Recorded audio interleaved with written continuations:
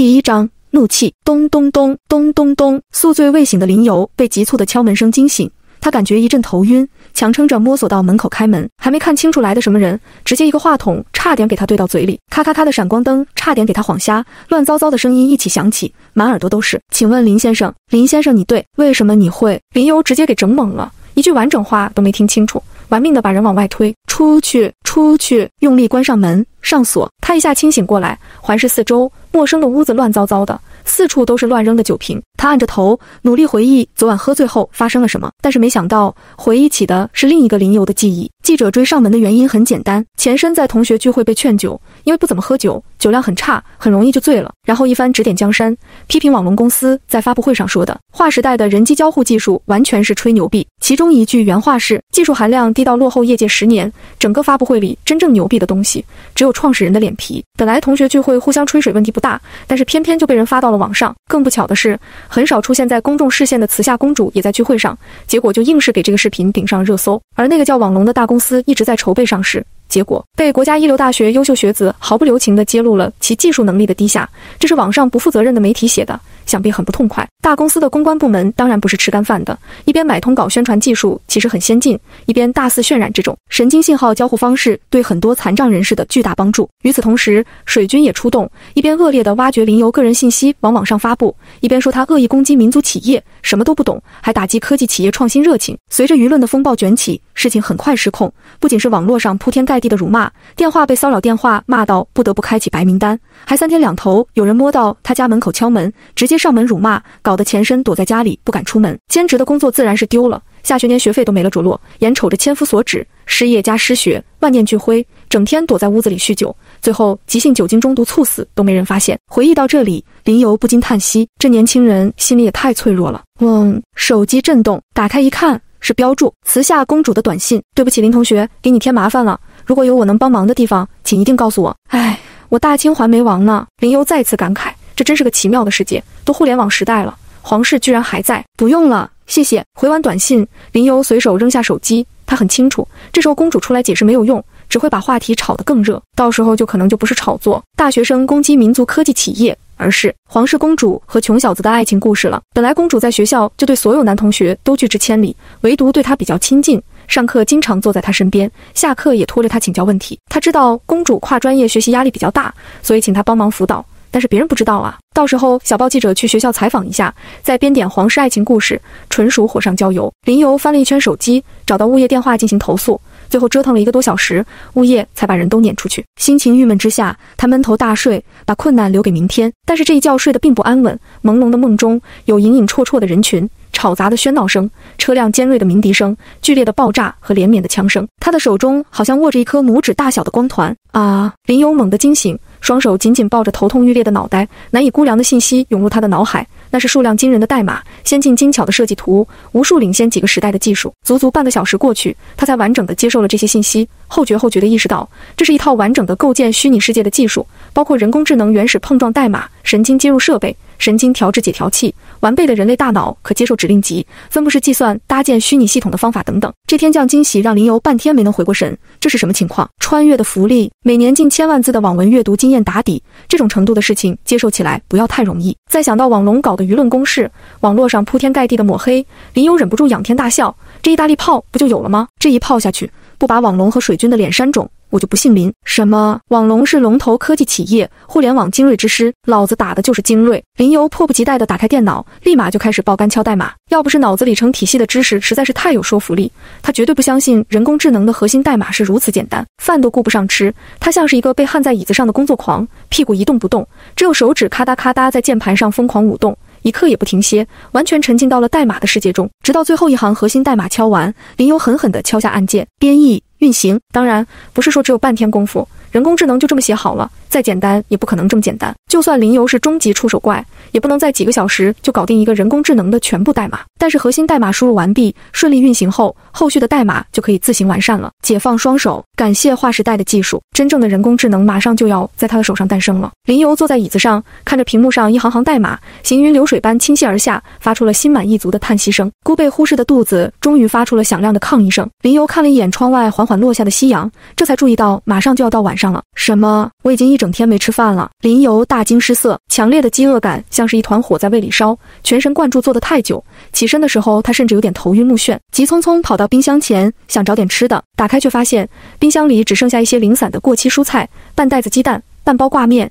以及塞了满满一整格的酒。好家伙，好好一个优秀的学生，彻底被网络暴力给整废了呀！回头看看乱糟糟的屋子，满地的酒瓶子，林游想象着那个本来前途光明的学生，突然被千夫所指，被辱骂的不敢出门，所有美好的未来都化作泡影，只能蜷缩在这个不到20平的出租房里酗酒度日，直到最后急性酒精中毒猝死。要不是他穿越过来，可能都不会有人发现，直到记者们冲进来拍下一具冰冷的尸体，而照片的背景只有杂乱的酒瓶子。想到这里，林游突然感觉非常的愤怒，妈的，这事儿不能简单算了。怒气上冲的林游饭也不吃了，立刻开始架设相机，布置桌面。他已经决定了，发布宣战通告，这次一定要网龙死得很难看。第2章设备。仅1个小时后，林游就将视频发布到了社交平台。灵犀上，网龙公关部门的工作人员，从实习生到部门主管，有一个算一个，全都突然接到电话，不得不原路返回公司加班。无数以为他要道歉认怂的网民也纷纷点开了视频。视频里的林游穿着一身白衬衫，规规矩矩地坐在镜头前，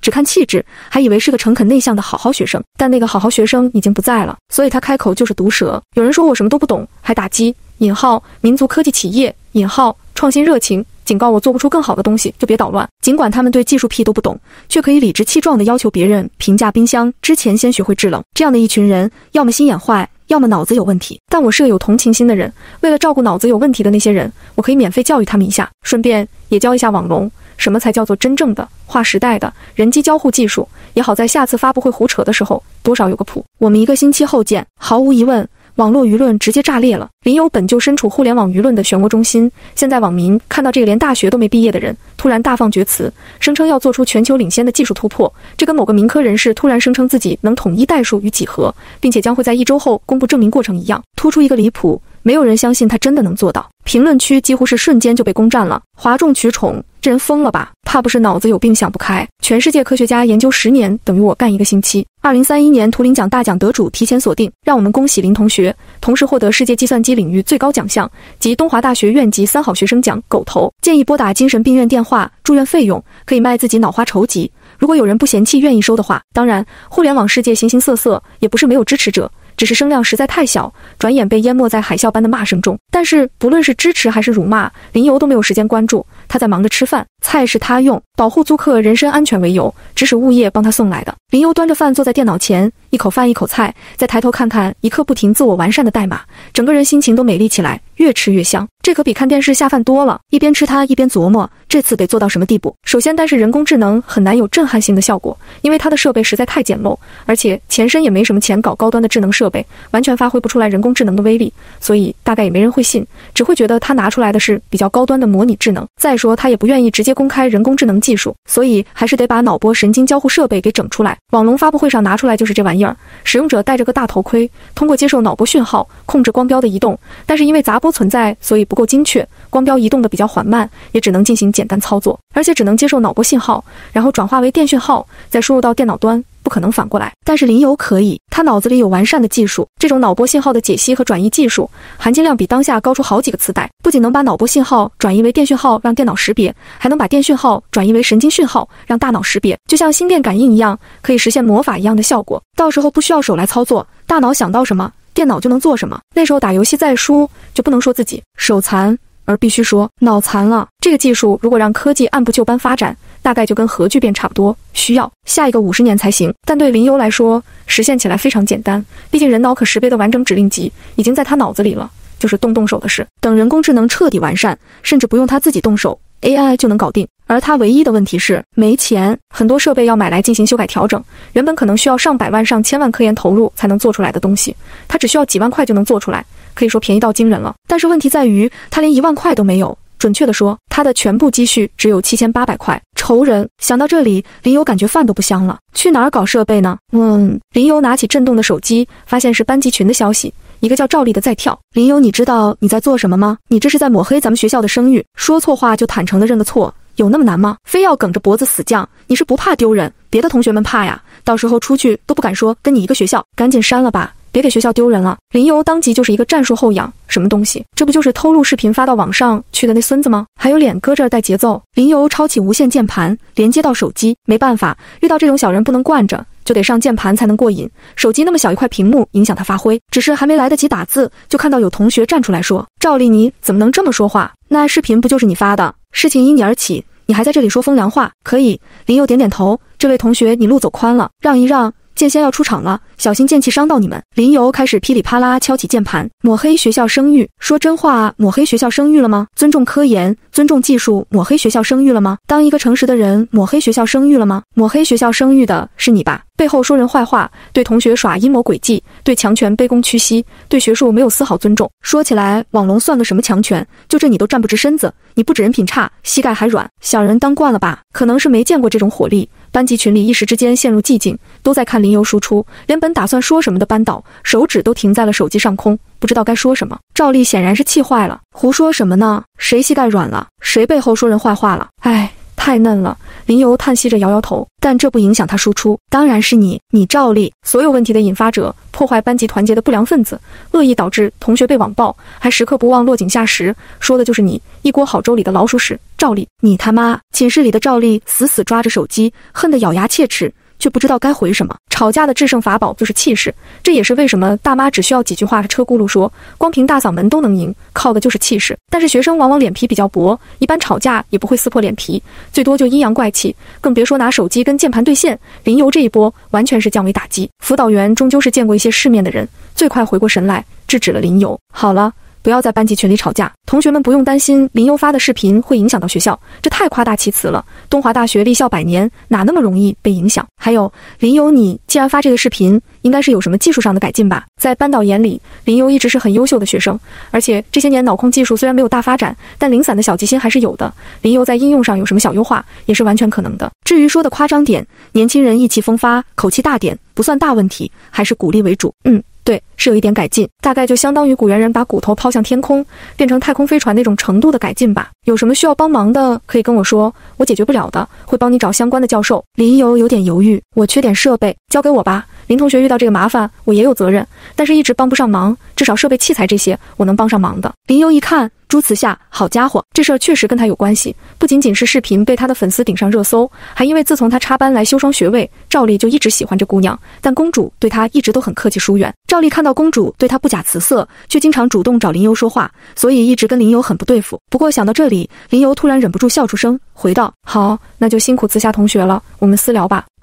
寝室里的赵丽怒吼一声，把手机狠狠摔在地上，砰的一声，零件四处飞散。不过这就不关林游的事了，慈夏公主已经在给他发消息了。林同学，你都需要什么设备啊？我一定尽快给你送去。手指点点屏幕，林游有点犹豫，跟一个完全不熟的小姑娘借钱，他实在开不了口。最后他想了想，把需要的设备详细列了个单子，按性价比从上往下做了个排列，发给了慈夏公主。我不清楚现在市场上这些东西的价格，预算是7000块，你让人帮忙照着单子从上往下买就行了，买到哪里花光就停下来，剩下的就不用买了。按照他的预估，7000块勉强够凑个盖板的出来，想一步到位，直接做个虚拟游戏出来，惊爆一地眼球是不可能了，但是应付1周后的局面应该差不多也够了。不对，林游突然想到，怎么能说是盖板呢？这明明是青春版。第3章公主的效率实在超乎林游的想象，只过了1个小时不到，门外就响起了敲门声。林游凑到猫眼前看了一眼，却没看到想象中黑超加西装的保镖，反而是一个穿着连帽大衣、戴着眼镜口罩的姑娘，怀里还抱着一个大盒子。不是吧？亲自跑来了呀！林游赶紧打开门，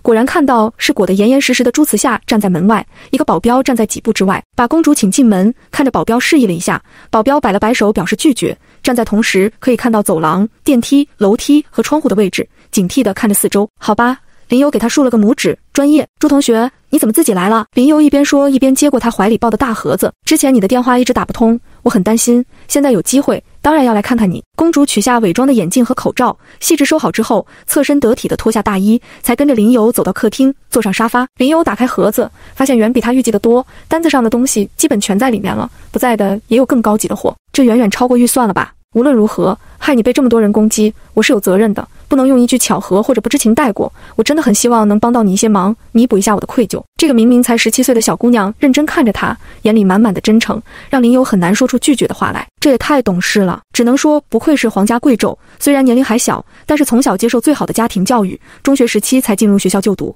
然后因为成绩优秀连续跳级，待人接物也矜持有礼，丝毫不显傲慢，很难不让人有好感。这一刻，公主在林游眼里从封建余孽进化成了可爱的小富婆。于是林游看着公主的眼睛，很认真地表示感谢，把这帮助记在了心里，大概感受到了她的真诚。公主很开心地笑了起来。等到林游确定了设备齐全，他又不得不立刻起身告别。晚上突然跑出来，因为不在计划中，给别人添了很多麻烦，所以要早点回去。能看到你重新振作起来，真的太好了，加油，我相信你一定可以的。他可爱地冲着林游摆了摆手再见，之后匆匆忙忙地离开。公主走后，林游也没有闲着，马上开始分类整理这些设备。设备主要分3类，第一类是神经信号采集头盔，负责接收脑电波信号；第二类是分析设备，把接收到的脑电波信号解析，转换成电信号；第3类是输出设备，把转换完成的电信号输出到电脑或者其他智能设备。这些东西都是比较成熟的设备了，问题就在于不够精确，只能识别很模糊的大脑信号，想在脑电波混乱的杂波中找到正确的信号，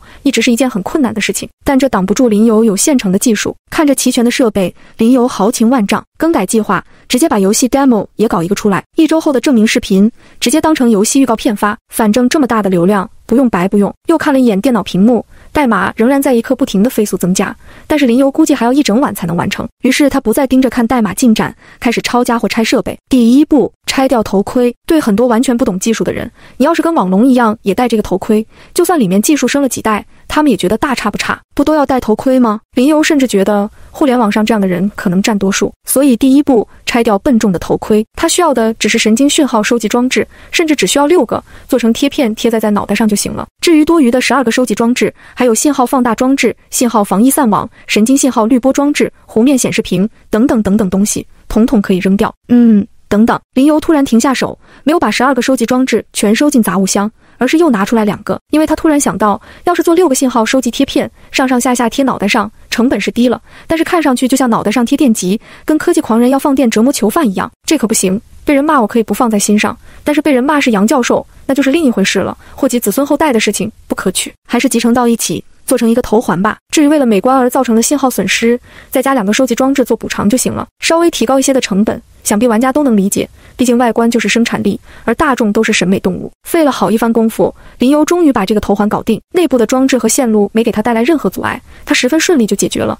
但是头环的造型却难住了他，他实在不是手工达人，试着设计的几种造型花纹也都越看越奇怪。最后他不再难为自己，直接3D 打印了一个纯白的光滑外壳。这叫什么？这叫极简美，少即是多。到时候对比网龙的产品发布会，他们要小心翼翼地戴上全封闭的沉重头盔，而林游可以潇洒地拿起头环戴上，这就是最直观的视觉冲击，比做再多 PPT 罗列再多技术细节都更有效果。人工智能完成之前，神经调制解调器没法做，所以接下来的工作是信号输入、输出设备的接口调整，大幅度精简脑电波信号接收线路，增加电信号传输和转移为神经讯号的接口和线路。这个过程有点麻烦，但是十分重要，它可以做到让电脑给大脑发送感觉信号。现在市面上的虚拟游戏，玩家唯一能得到的反馈就是视觉反馈和操控手柄的震动反馈，非常简陋。这也可以理解，你不可能让玩家隔着屏幕闻到花的香味，不现实。这个问题的关键就在于电脑不可能给大脑直接传递讯号，而林游的虚拟游戏可以，不仅玩家可以真正的意识潜入到虚拟世界中，花朵的香味、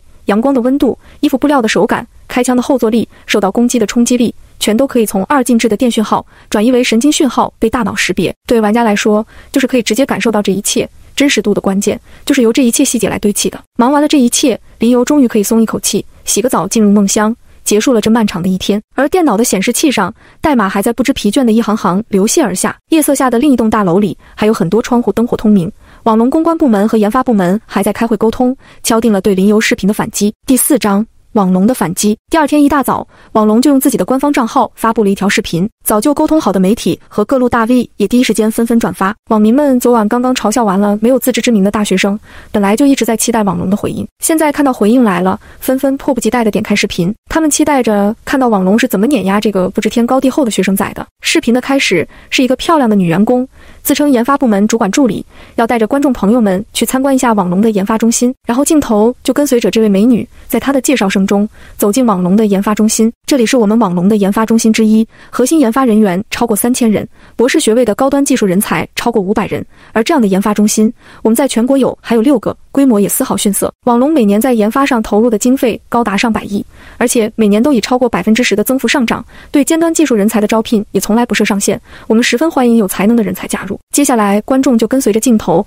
开始参观网龙的研发中心，各种各样一看就不明觉厉的设备，各色的实验室，专业的研发人员，桩桩件件都在传达着2个字：专业，充分展示了网龙在科研上的实力。直到最后，这位美女员工才图穷匕现。我们注意到，网络上有些朋友对我们的科研实力不太信任，希望通过这次的展示可以给他们一些信心。至于个别对自己技术特别有自信的朋友，愿意独自尝试，想要推动技术的发展，虽然有些脱离科研现实，我们并不是很看好，但也持鼓励态度，并衷心祝福他能获得成功。毫无疑问，网龙的公关部门这次很聪明，他们并没有直接向林游发起进攻，因为那样很容易让人觉得他们居高临下，气量小，对公司亲民的形象很不利，所以他们绕了个弯，展示了一下自家在科研上的投入和实力。这样一来，观众自己就会下意识地对比，网龙有2万名研发人员，博士学历超过3000人，而林游只有1个人，学历是本科没毕业，更别提网龙每年投入上百亿，而林游只是一个穷学生，每年的学费都要靠自己打工去赚。这样一对比，双方差距实在太明显，几乎不用思考就能得出结论：这个大学生不自量力，自吹自擂。于是网民再一次嗨起来了，纷纷开始冷嘲热讽的@林游，甚至冲到林游的评论区再次开骂。网龙才是有良心、有抱负的民族科技企业，看这科研投入就知道了。这个一本正经的应该是水军，只在一开始占据了前排，很快就被刷了下去。你们网龙这不行啊，2万名科研人员干10年，还不如人家大学生1星期功夫，不如趁早关门。狗头加晚了，刀已经收不回去了。来人，后藏有军，都过来，好好看，好好学，什么叫龙头企业的阴阳怪气。我只想问练3，你们到底准备什么时候发？生产队的驴都不敢这么休息。林游，不知道你全身器官都卖了，够不够网龙科研经费的1%？真就硬碰瓷呗。这么一说，我更期待6天后了，他一个人能搞出什么垃圾来给我们开眼？想红想疯了吧？之前被林游当着班级群所有人的面痛骂，以至于一直没脸冒泡的赵理，看到网龙的回应也畅快的大笑出声。顾不得再装死人，他立刻把视频转到了班级群里，等着看林游的笑话。很快，视频的浏览次数就超过了40，但是群里没有一个人说话，因为这对比实在是残酷而真实。这是生产力的碾压，他们都是受到高等教育的大学生，很难昧着良心为林游说好话。这正是网龙的目的。我们2万人大军，3000精锐，海量粮草才能打得仗。你一个刚军训完的新兵，有什么资格说大话？这波是2万对1，优势在我，都不知道怎么输。可惜他们根本想象不到，林游跟他们玩的压根不是一个东西。当技术产生了代差的时候，生产力是以几何级数跨越式发展的。林游手上的技术跟网龙比，甚至不是1代的代差，而是8代起步。网龙带着2万弓箭兵和3000草原勇士，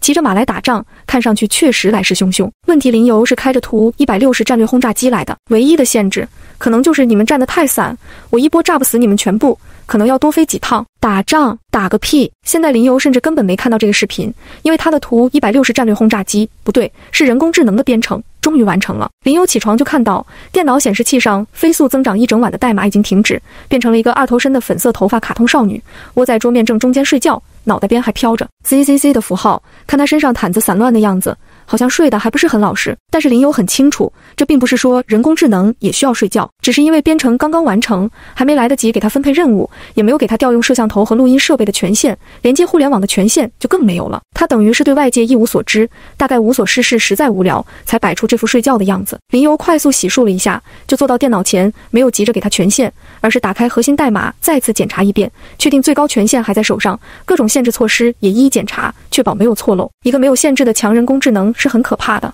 尤其在这个互联网已经普及，但是防御手段却十分有限的时代。他丝毫不怀疑，这个看上去人畜无害的软萌小姑娘，能轻而易举搞得世界大乱，搞得互联网倒退10年都有可能。再三确定一切妥当后，他才开始授予权限。先是摄像头、录音设备和麦克风使用权限，然后眼睁睁看着这个卡通小人先是舒展了一下身体，一边起身一边揉揉眼睛，然后侧头看向他这个方向，最后才发出声音，用带着刚睡醒的朦胧声音说道：主人你醒了，有什么事情要我做吗？天知道林游是怎么从合成的电子音中听出刚睡醒的朦胧声音的。不对，这一整套起床动画是怎么回事？你算力难道很富裕吗？这台破二手电脑压力已经很大了，不要再难为他搞什么实时渲染动画了呀。第5章小梦。看到这小家伙这么挥霍算力，林游感觉得赶紧给他找点事干，干脆把除了连接互联网之外的权限全都给了他，然后连接上修改过线路和接口的神经调制解调器，让他重新编程，写入人脑可识别的神经讯号指令集，并与电讯号的二进制语言做好搭桥转译。在他想来，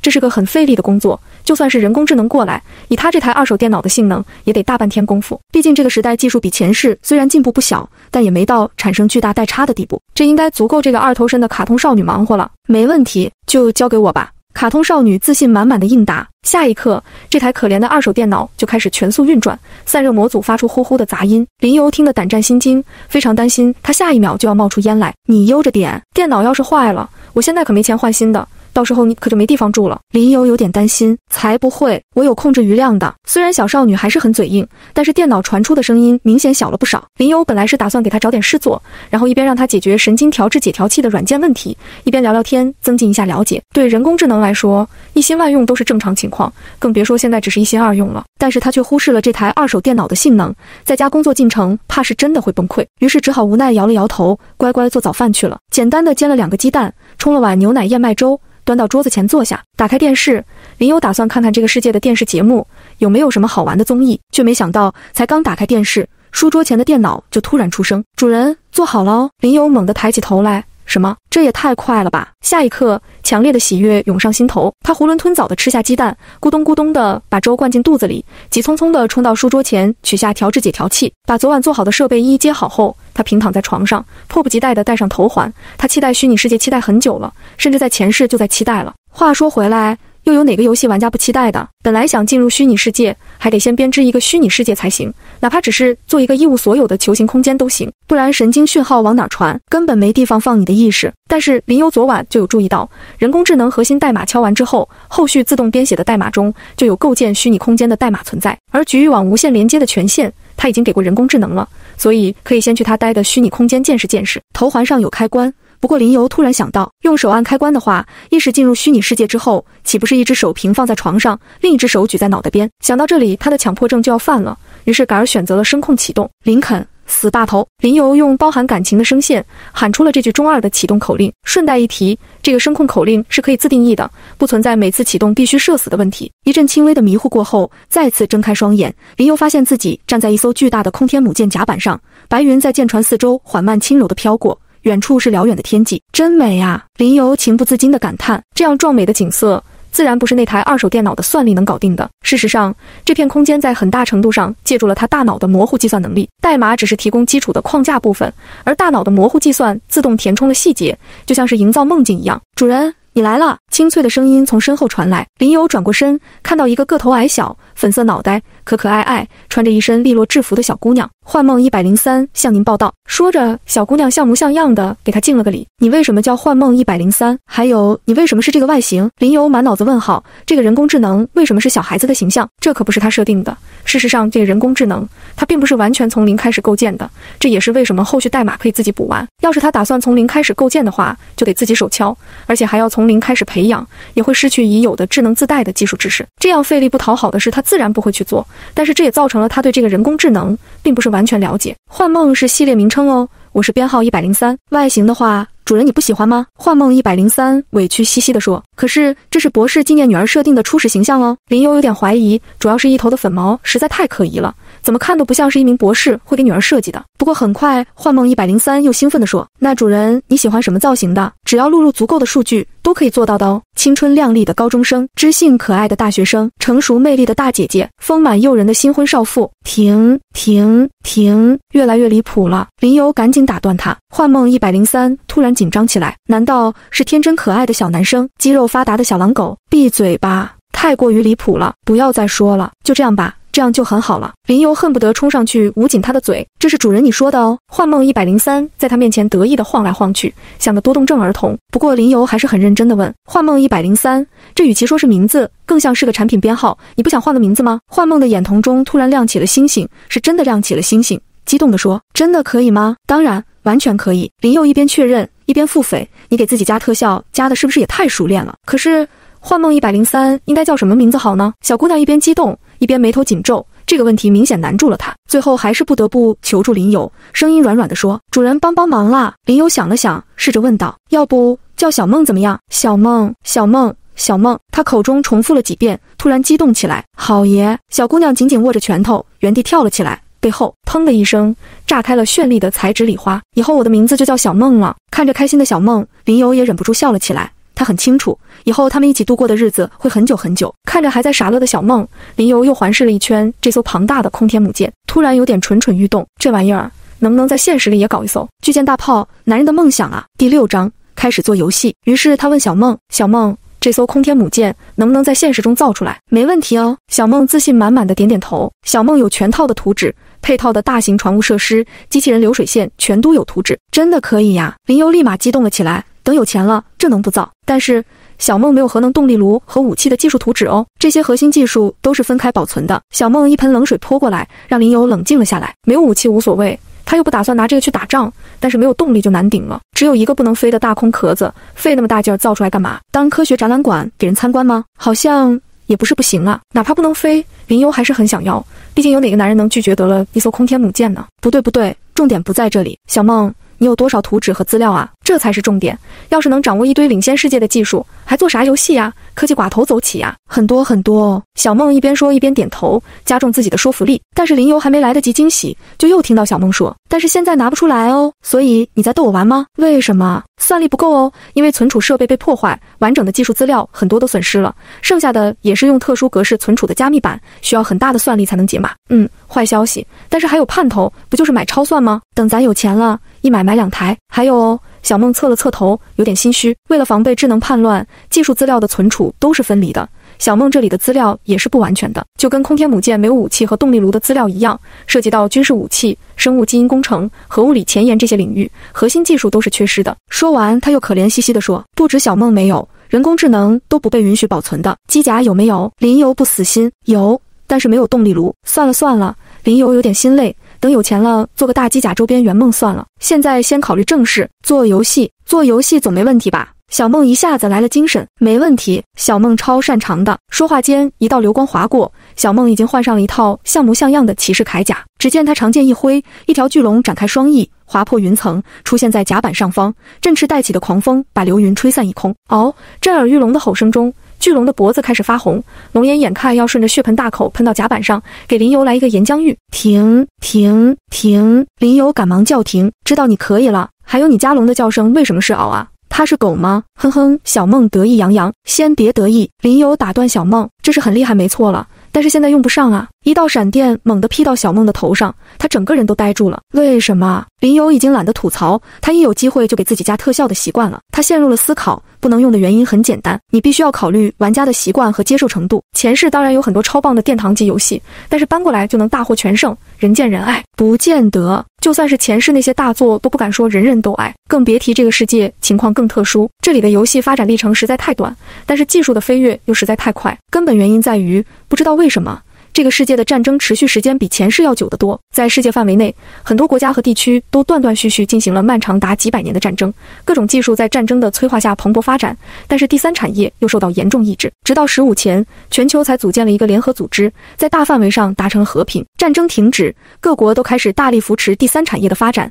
为此不惜大范围的下放军用技术，推动民间产业发展。游戏行业也搭上了顺风车，根本就没有雅达利时代，8位机、16位机全都被跳过了。从推向市场开始，就是64位游戏机，而且飞速的被迭代淘汰。在第一部殿堂级64位机游戏诞生之前，64位机就已经被淘汰了。街机昙花一现，游戏主机和个人电脑同步飞速发展，游戏的发展速度甚至跟不上游戏机的发展速度，行业野蛮发展。而现在已经是虚拟游戏的时代，但是谈得上殿堂级的游戏却寥寥无几。有趣的是，昙花一现的街机游戏居然还是顽强地诞生出了流名游戏史的名场面 Elo Moment 37，可惜短暂辉煌之后就是迅速的衰落。这对林游来说既是好消息也是坏消息。好消息是这简直是一片蓝海，仅可以大展拳脚。坏消息是这里的玩家是没有经过培养的，很多林友看来好玩有趣理所应当的游戏设计，可能他们会觉得过于新奇而无法接受，这需要他小心试探，所以开始还是保守一点。林游定下第一部作品的基调，回忆一下市场上受欢迎的游戏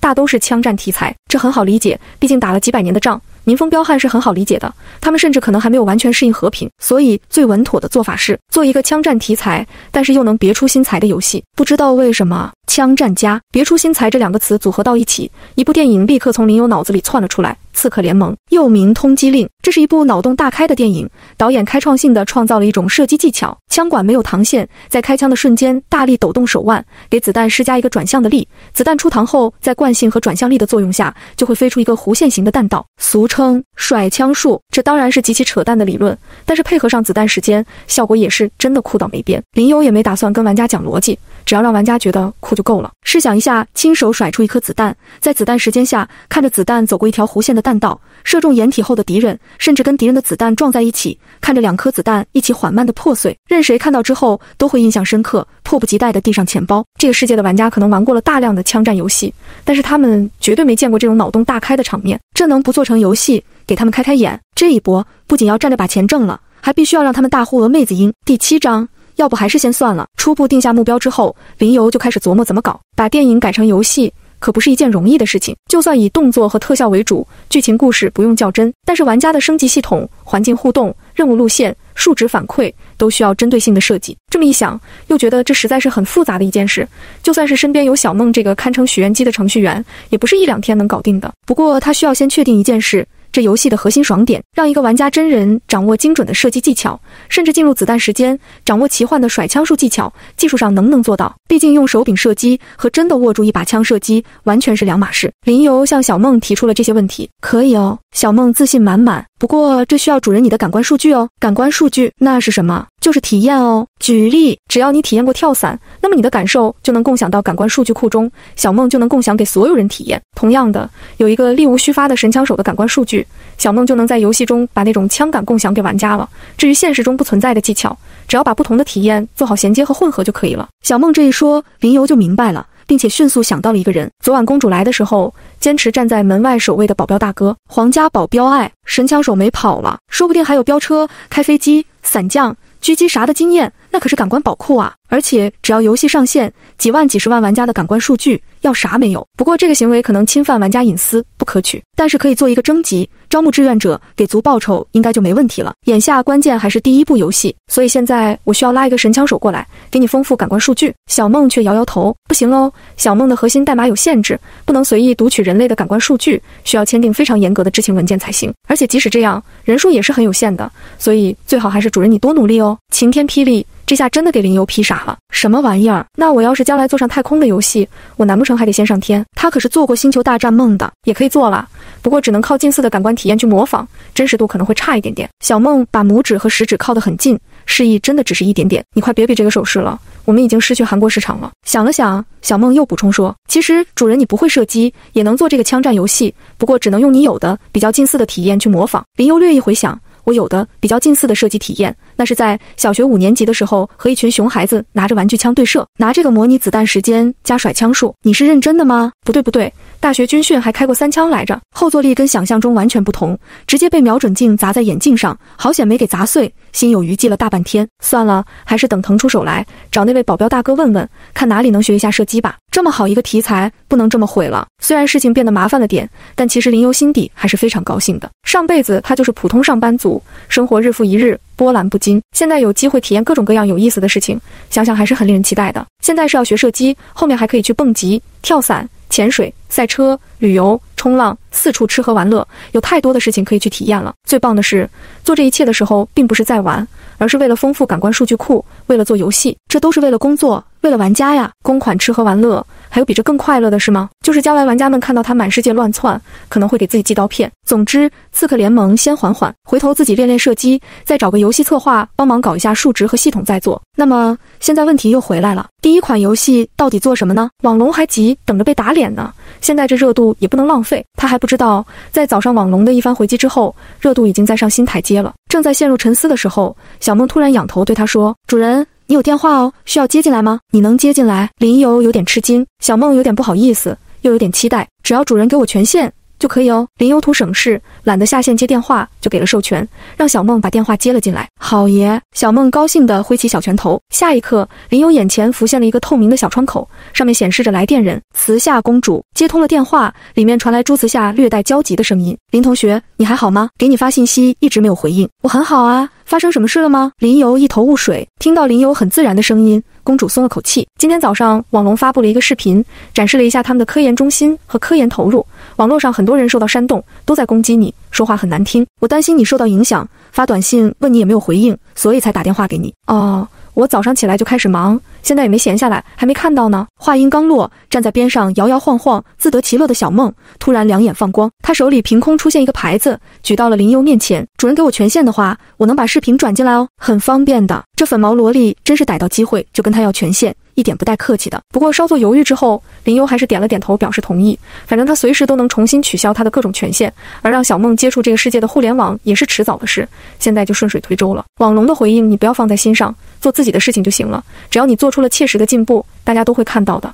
科研上比起舆论更看重的还是实际成绩。林游一边听着公主的劝慰，一边倍速看着小梦投到面前的视频，看到后面那段阴阳怪气的祝福，诧异地睁大了眼睛，还有人上赶着找不痛快的。他对公主说，放心，我没那么脆弱，我完全不在意，甚至还有点想笑。想笑？电话对面的公主也愣住了。是这样，我打算顺便做一款小游戏，在发布新设备视频的时候，顺便公布这款游戏的预告片，他们白送热度，我高兴还来不及。你还会做游戏？好厉害！不过时间够吗？公主显然没想到，这么短的时间，林游不仅要忙设备的改进，还要做游戏。够的，我认识一个超级厉害的程序员，游戏体量也不大，很快就能完成。小梦两手叉腰，神气的不行。那我很期待，做好了一定要让我体验一下。朱慈夏其实只是在鼓励林游，她并不玩游戏，因为家庭教育原因，加上她时间一直安排得很满，作为一名淑女，怎么会去打打杀杀呢？不过如果是为了支持一下林游，她觉得有必要玩一玩，一定会给你一个惊喜的。林游对此很自信，因为他已经想到了要做什么游戏，一个艺术属性拉满，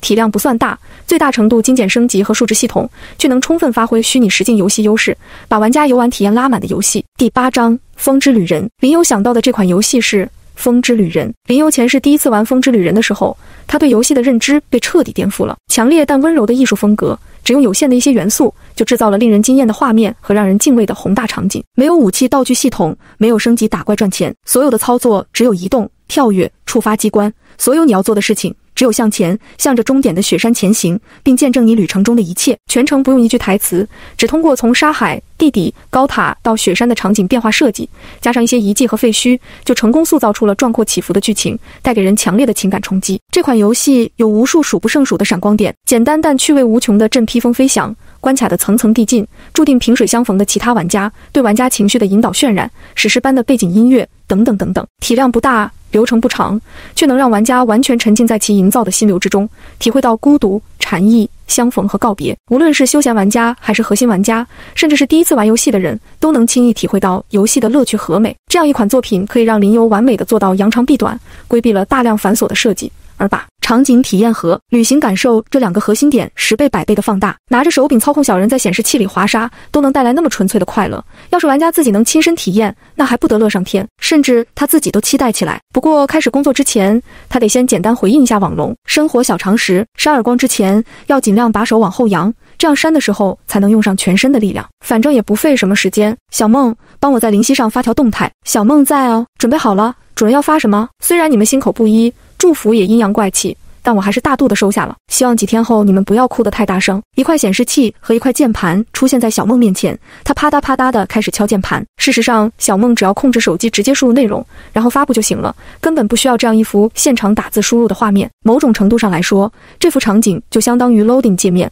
还是完全没必要，纯粹浪费算力那种。林游再一次无奈叹息，算了算了，你开心就好。小梦搞定了哦，主人要小梦给你读一下评论吗？请务必不要。林友不用看都能想象到现在的评论有多乌烟瘴气，他才不想给自己找不痛快。新设备发布之前，他都不打算看网络评论了。现实和他猜测中一模一样。这个自信满满的回应让无数网民感到非常不满。在他们的感觉中，林游一个大学生本来就有黑点，还主动挑衅，碰瓷大公司，辱骂网友，现在大公司出面回应，对比差异这么大，结果已经很明显了。但是他就是死鸭子嘴硬，死不认输。而网络暴民最喜欢的事情就是摁着脑袋逼人认错，所以意料之中的评论区再次沦陷。脸真大，还接受祝福，您配吗？你好，我家是开锁店的，您配钥匙吗？您配几把？这波呀，这波叫不见棺材不掉泪，脖子没断之前不觉得斧子利，要我说废这事儿干嘛？直接起诉损害商誉，法庭见就是了。楼上说的对，这种碰瓷蹭热度的见多了，一看到法院传票秒怂。林夕官方，这样的人为什么还不封？留着过年吗？林夕官方当然不可能封禁林游，大企业当然很轻松就能透过表象看到本质。网龙买水军，付钱让大 V 带节奏的动作很明显，屁股本来就不正。再说了，对社交平台来说，对错本来也不重要，重要的只有流量。他们看着网龙和林游的大战愈演愈烈，流量飞涨，恨不得直接给林游送上2年会员，聊表心意。封禁不可能的，林游没再去管这些，开始和小梦开始制作风之旅人。第一步很简单，在小梦的帮助下，稍微提高神经讯号强度，刺激特定记忆神经区域，把所有关于风之旅人的记忆都复制存储下来。小梦再进行场景复刻，搭建起最初的框架，然后适度把空间范围拉长，按照原本游戏2-3个小时的体量，对着显示器玩可能会觉得节奏恰到好处，但是真人去走就会略显紧凑。毕竟你从高处一眼看到下一个目标，然后走个3分钟到了，然后是下一个目标5分钟，再下一个目标4分钟，游戏就可能变成一个枯燥的赶路游戏，永远在向着下一个目标前进，而忽略了远处风景，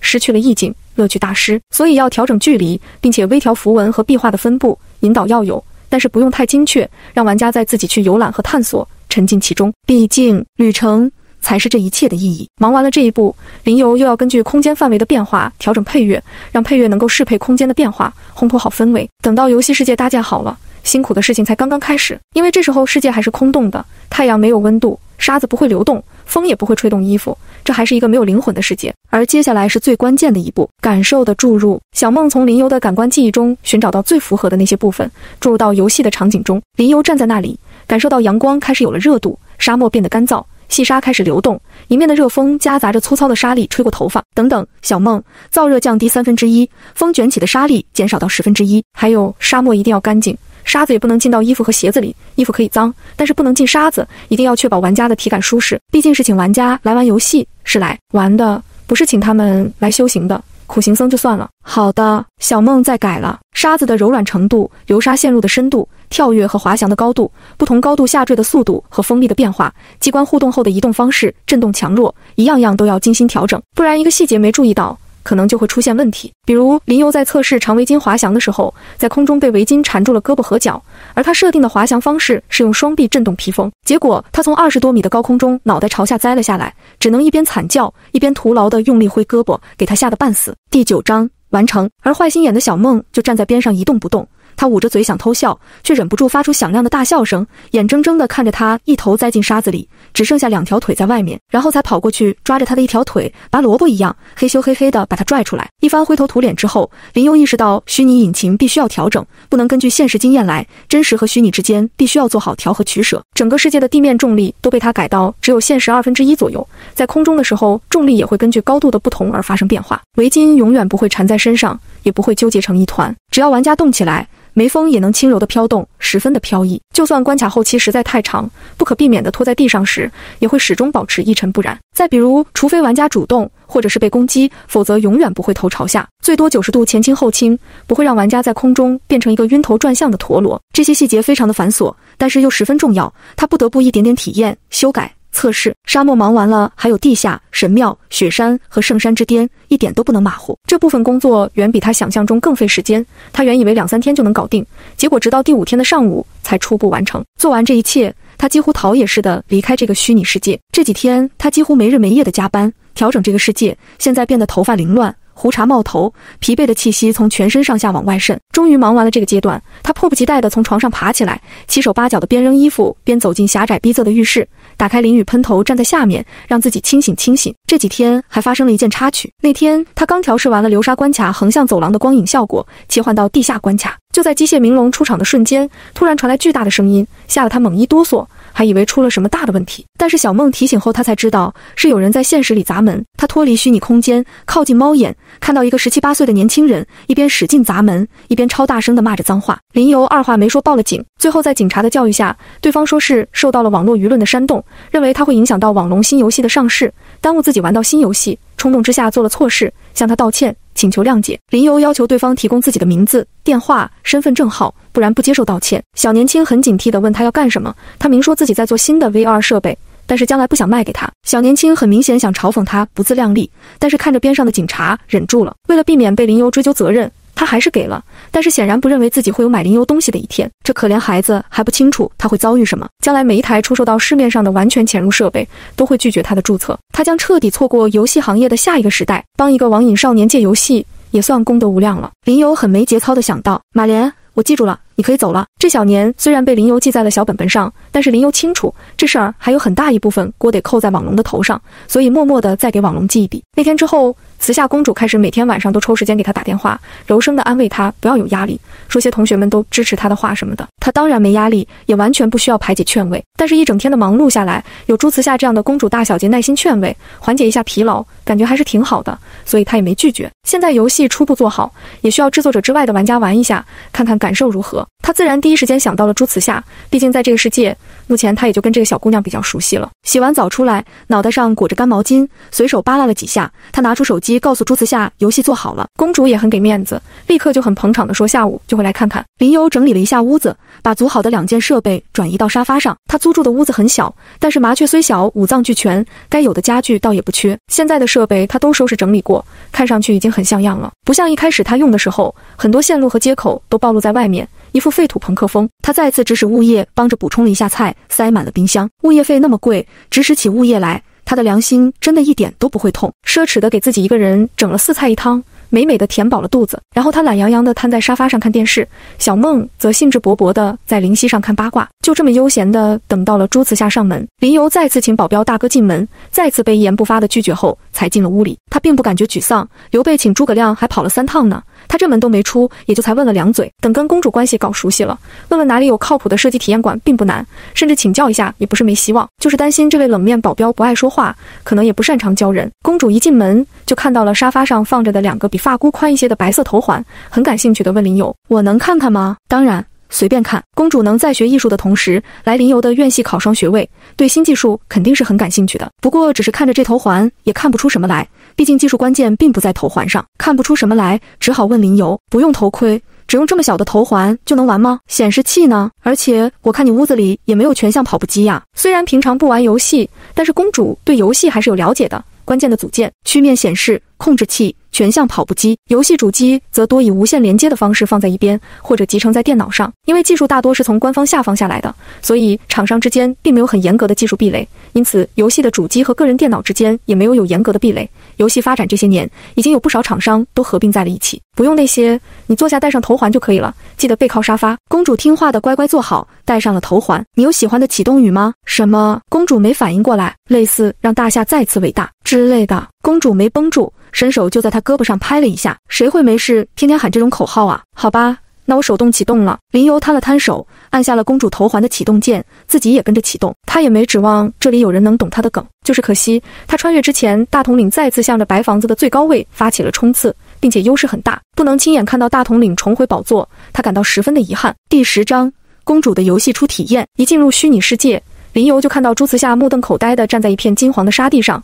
正在伸手用力地掐自己的胳膊，用力掐一下，啊的叫一声，露出明显很痛的表情。但是揉2下，再抬起头看看周围的沙丘和昏黄的太阳，又忍不住伸手用力地掐自己一下，再次痛地叫出声，一副3观受到冲击的样子。好了好了，别掐了，别掐了。虽然疼痛的感觉我减弱了一些，但还是会疼的。他没有彻底屏蔽掉痛觉，因为痛觉跟很多感觉联系在一起，而且完全屏蔽也很危险，会让人在现实中也减弱对危险的感知。可是怎么可能呢？公主傻傻停手，改成小心翼翼地去摸自己的脸和头发，想找到头盔或者头环或者别的什么，但是她当然什么都没摸到。终于确定这一切不是幻觉之后，公主深深地吸了一口气，突然瞪圆了眼睛，很失态地大喊出声：虚拟现实、意识转移，还有真实的感官，这怎么可能？马上她意识这样说不礼貌，试着找不是，我不是说你在骗人，我的意思是这不科学，不对，是不合理这样的技术。林由从没见到过他这么失态，外界也没有人见过。12岁之后，无论是在学校、新闻中，还是日常生活中，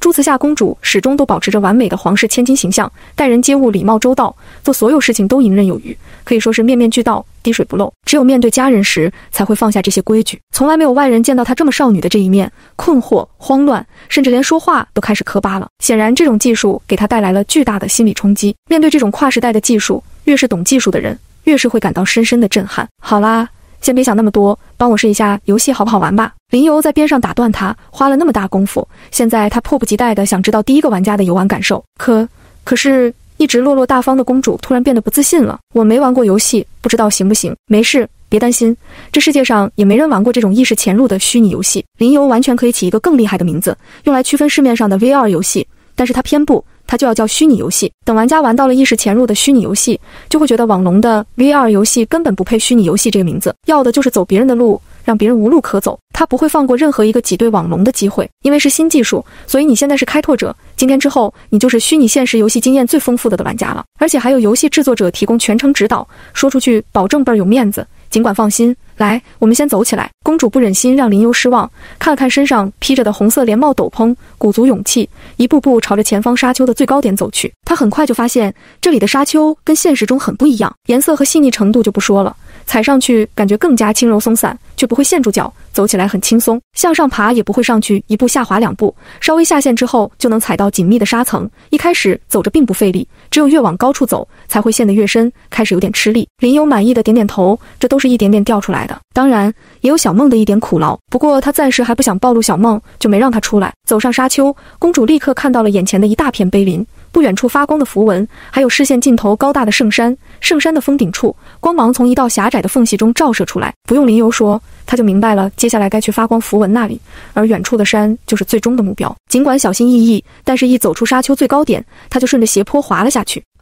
发现停不住后，他短暂的被吓了一下，但是很快他就发现下滑速度并不快，而且很容易控制住方向，于是调整了一下身体重心，立刻感受到了滑沙的乐趣，还试着倾斜身体，滑出了一条大大的弧线，哈哈哈，好好玩。滑着到半中间，他就忍不住哈哈大笑。林由发现这姑娘像是换了一个人，放开了很多，整个人都活泼了起来。之前不管是什么时候见到她，感觉都有点端正，像是做什么都很克制，即使笑也是很得体的轻笑，从未这么不顾形象的哈哈大笑。她迈步走过意义不明的低矮碑林，还好奇地凑过去摸索了一会儿，接着爬上残破的建筑，靠近红色丝绸布条环绕的发亮符文，符文立刻散成光，缠绕在脖子上，为她织了一条精美的围巾。下一刻她就明白了什么，斗篷一震，整个人突然向上窜了一截。公主又一次惊讶地叫出声，空中舞动的红绸缎布也自动靠近，围绕着她飞舞，给她的围巾充能。这种下意识明白，其实也是神经调制解调器的功能。服务端吧，震动斗篷向上飞的讯息用电讯号发出来，神经调制解调器将电讯号转译成神经讯号，再发给大脑。于是大脑突然就懂了，就像心电感应一身神奇。哇，好厉害！公主发现自己并没有立刻摔下去，而是顺着惯性缓慢的飘落之后，立刻就享受到了滑翔飞行的乐趣，还摸索着连续震动斗篷，在空中接力玩起了二段飞行，越玩越起劲。林由在边上笑着看这个小姑娘一边欢呼一边撒欢，完全沉浸其中，心里非常的满意，对游戏的信心也更多了一份。最后在林由的催促下，小公主才开始继续前进，但是没走几步就想震动斗篷飞一下。多亏了林由考虑到玩家心态，沿途增加了不少给红布给玩家充能，不然开始阶段短短的红围巾能量根本不够用。一直到走进一个相对完整的建筑，他们看到面前出现了一片漆黑的壁画。在接受了服务端的讯息之后，小公主再次掌握了共鸣的技巧，一个白色的球形光晕以身体为中心，在冥想声中扩展出去，点亮了壁画两边的石碑，然后在灿烂的金色光芒中，壁画一点点出现在眼前。公主呆呆地看着这一幕，下意识伸出手去触碰壁画，但是摸到之后面色却变得奇怪起来。第11章，夕阳、沙海和笑容。怎么啦？林由一直注视着目前这位唯一的玩家，立刻注意到了这点。这个壁画，公主有点迟疑地说，摸上去感觉很奇怪，看上去是石壁上有厚厚一层颜料，但是摸上去感觉却不是，有点奇怪。这个林由有点愣，他满脑子游戏性，壁画在他的概念里就是个收集项成就物品，类似照片，看到就行了，压根没考虑过有人会上手仔细去摸，自然没有注意摸上去的手感。再说他也没摸过这种壁画呀。这是我的疏忽了，我没有意识到材质问题，你能给我描述下应该是什么感觉吗？我试着手调一下。林游也没找小梦，拉出控制面板，根据朱慈夏的描述，一点点的改材质参数，调整壁画的触感，折腾了好半天才解决。林游索性提前进行一下玩家意见收集，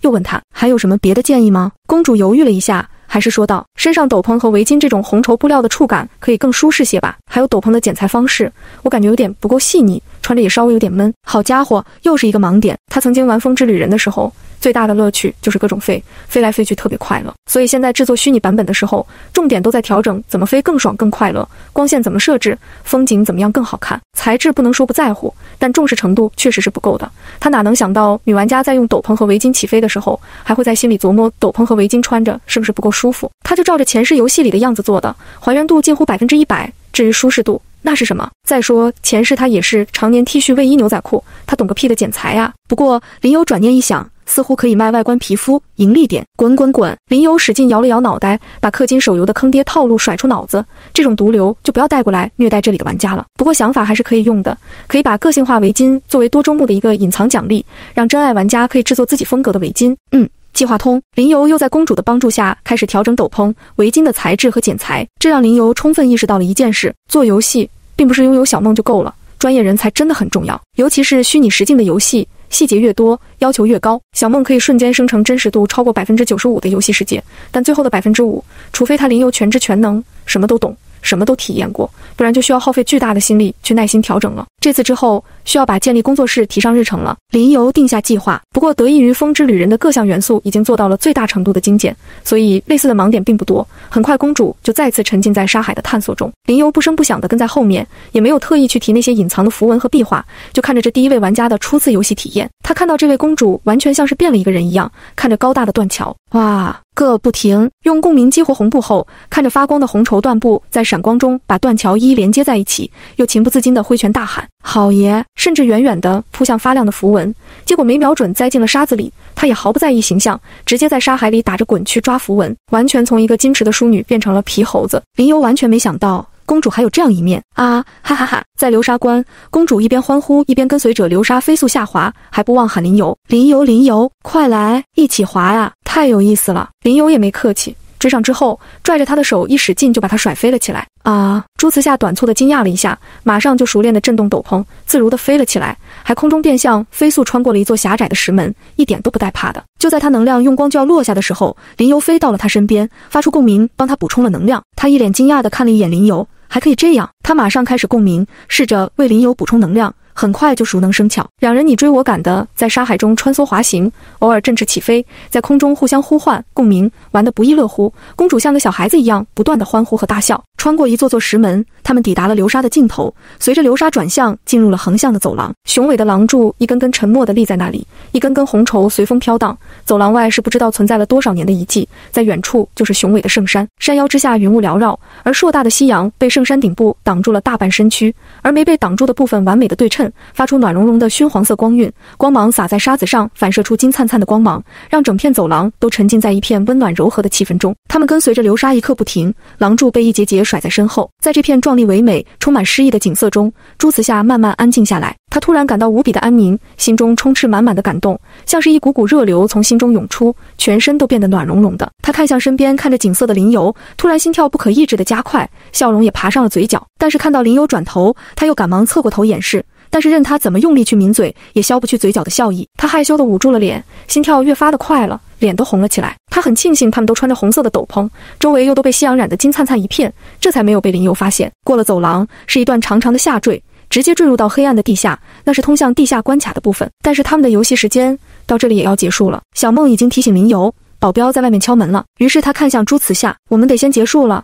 保镖大哥已经在敲门了。啊，不要！公主下意识地抗议道，但很快她又反应过来，现在什么时间了？林游还没有为玩家适配操控面板，所以公主并不知道时间。她拉出控制面板看了一眼，我们已经玩了差不多3个小时了。已经这么久了吗？我完全没感觉。好啦，我们先退出去吧，不然你的保镖大哥估计要砸门了。林游带着公主退出了虚拟世界。第12章心慌的保镖。林游睁开双眼，看到坐在身边的慈夏公主也睁开了双眼，游戏中的悸动心绪还没有缓和下来，但神色已经收敛起来。她再次变回了那个举止有度的翩翩淑女，仿佛游戏里那个一惊一乍的小姑娘只是林游产生的幻觉。此刻她小心翼翼地取下头环，抱在手里，再次仔细地打量。她已经在游戏世界里吃惊过了，但是实实在在玩了几个小时之后，惊讶不仅没有散去，震撼的感觉反而更加清晰鲜明。他先是开门跟保镖低声说了些什么，然后又反身回来注视着林游，带着不可思议问道：“这是你不到1周时间做的？”“是啊，还是挺费功夫的。”林游点点头。朱慈夏感到无语，只是费功夫，这样的突破性技术，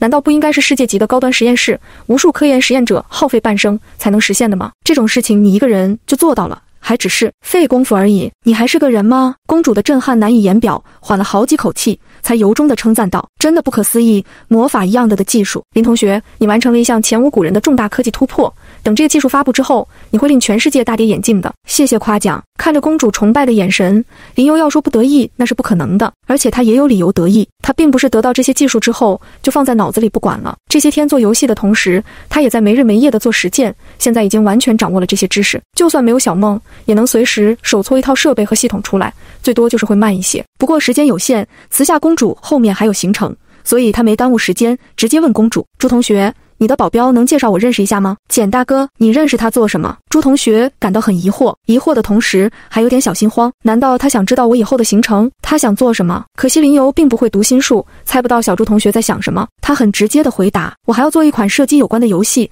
为了力求真实，想学习一下射击，但是对这些一窍不通，所以想找个专业的人了解一下。你的这位保镖一看就很专业。”“哦，这样，我明白了。”我叫他进来。朱慈夏逃也似的起身跑向门边，心里还在埋怨自己：“你在想些什么呀？太不矜持了。”到了门口，他还是感觉自己脸在发烧，站在原地深深地吸了一口气，平复自己的心绪。林游看到公主站在门口，既不说话也不开门，有点莫名其妙。好在公主不愧于她从小受到的培养，很快平静下来。她开门把保镖喊进来，介绍给林游：“这是简大哥，从我小时候就一直保护我了。”给林游介绍完了保镖，又看着保镖，很认真地说：“简大哥，这位是林同学，别看他还在读大学，他刚刚做出了全新的技术突破，而且毫无疑问是领先全世界最少一个次代的技术，你可以直接把他当做最顶级的科学家来看待，他有事想请你帮忙。”朱慈夏知道林游很快就会发布这项技术，而这种级别的技术只要一发布出去，林游就必然会如一道惊雷般震动全国，甚至于全球。只要是会上网的人，不管主动还是被动，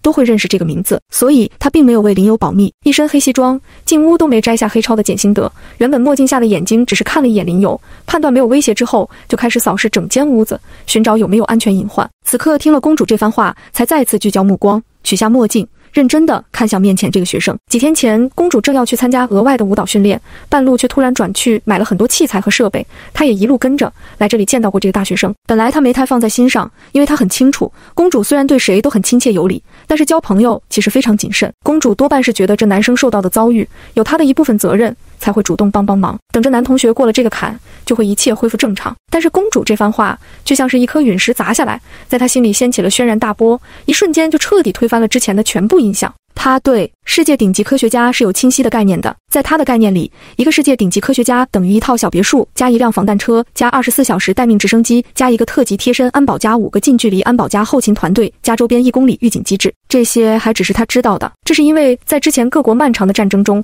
科研人才遭到的绑架刺杀一点不比官员少，所以安保规格一直很高。虽然现在战争停止很多年了，普通科研人员安保基本都取消了，但是顶级科学家的安保措施却并没有削减太多。也就是说，面前这个学生按理应该享受的安保级别，可能比公主更高级。他感觉压力很大，很想再出门检查一下周围有没有什么安全隐患。你好，林游。林游主动向他伸出手。你好，简心德。保镖大哥尽量不动声色地跟林游握手。有什么我能帮上忙的？是这样，我要做一款射击游戏，但是没有相关经验，想请教一下你这位专业人士，看哪里能学一下射击，练练枪法。简心德还是绷着脸，但是已经满头问号。你不去搞科研，做游戏做上瘾了还？再说做游戏为什么需要练枪法？按说开上2枪体验一下不就行了吗？是的，这很重要。林游在重要2个字上加重了语气，表示肯定。简心德又看了看公主，公主点了点头。好，后天我换班，早上我带你去靶场。我们在哪里见？林游琢磨着，最好别太远。他已经打算直接公布视频，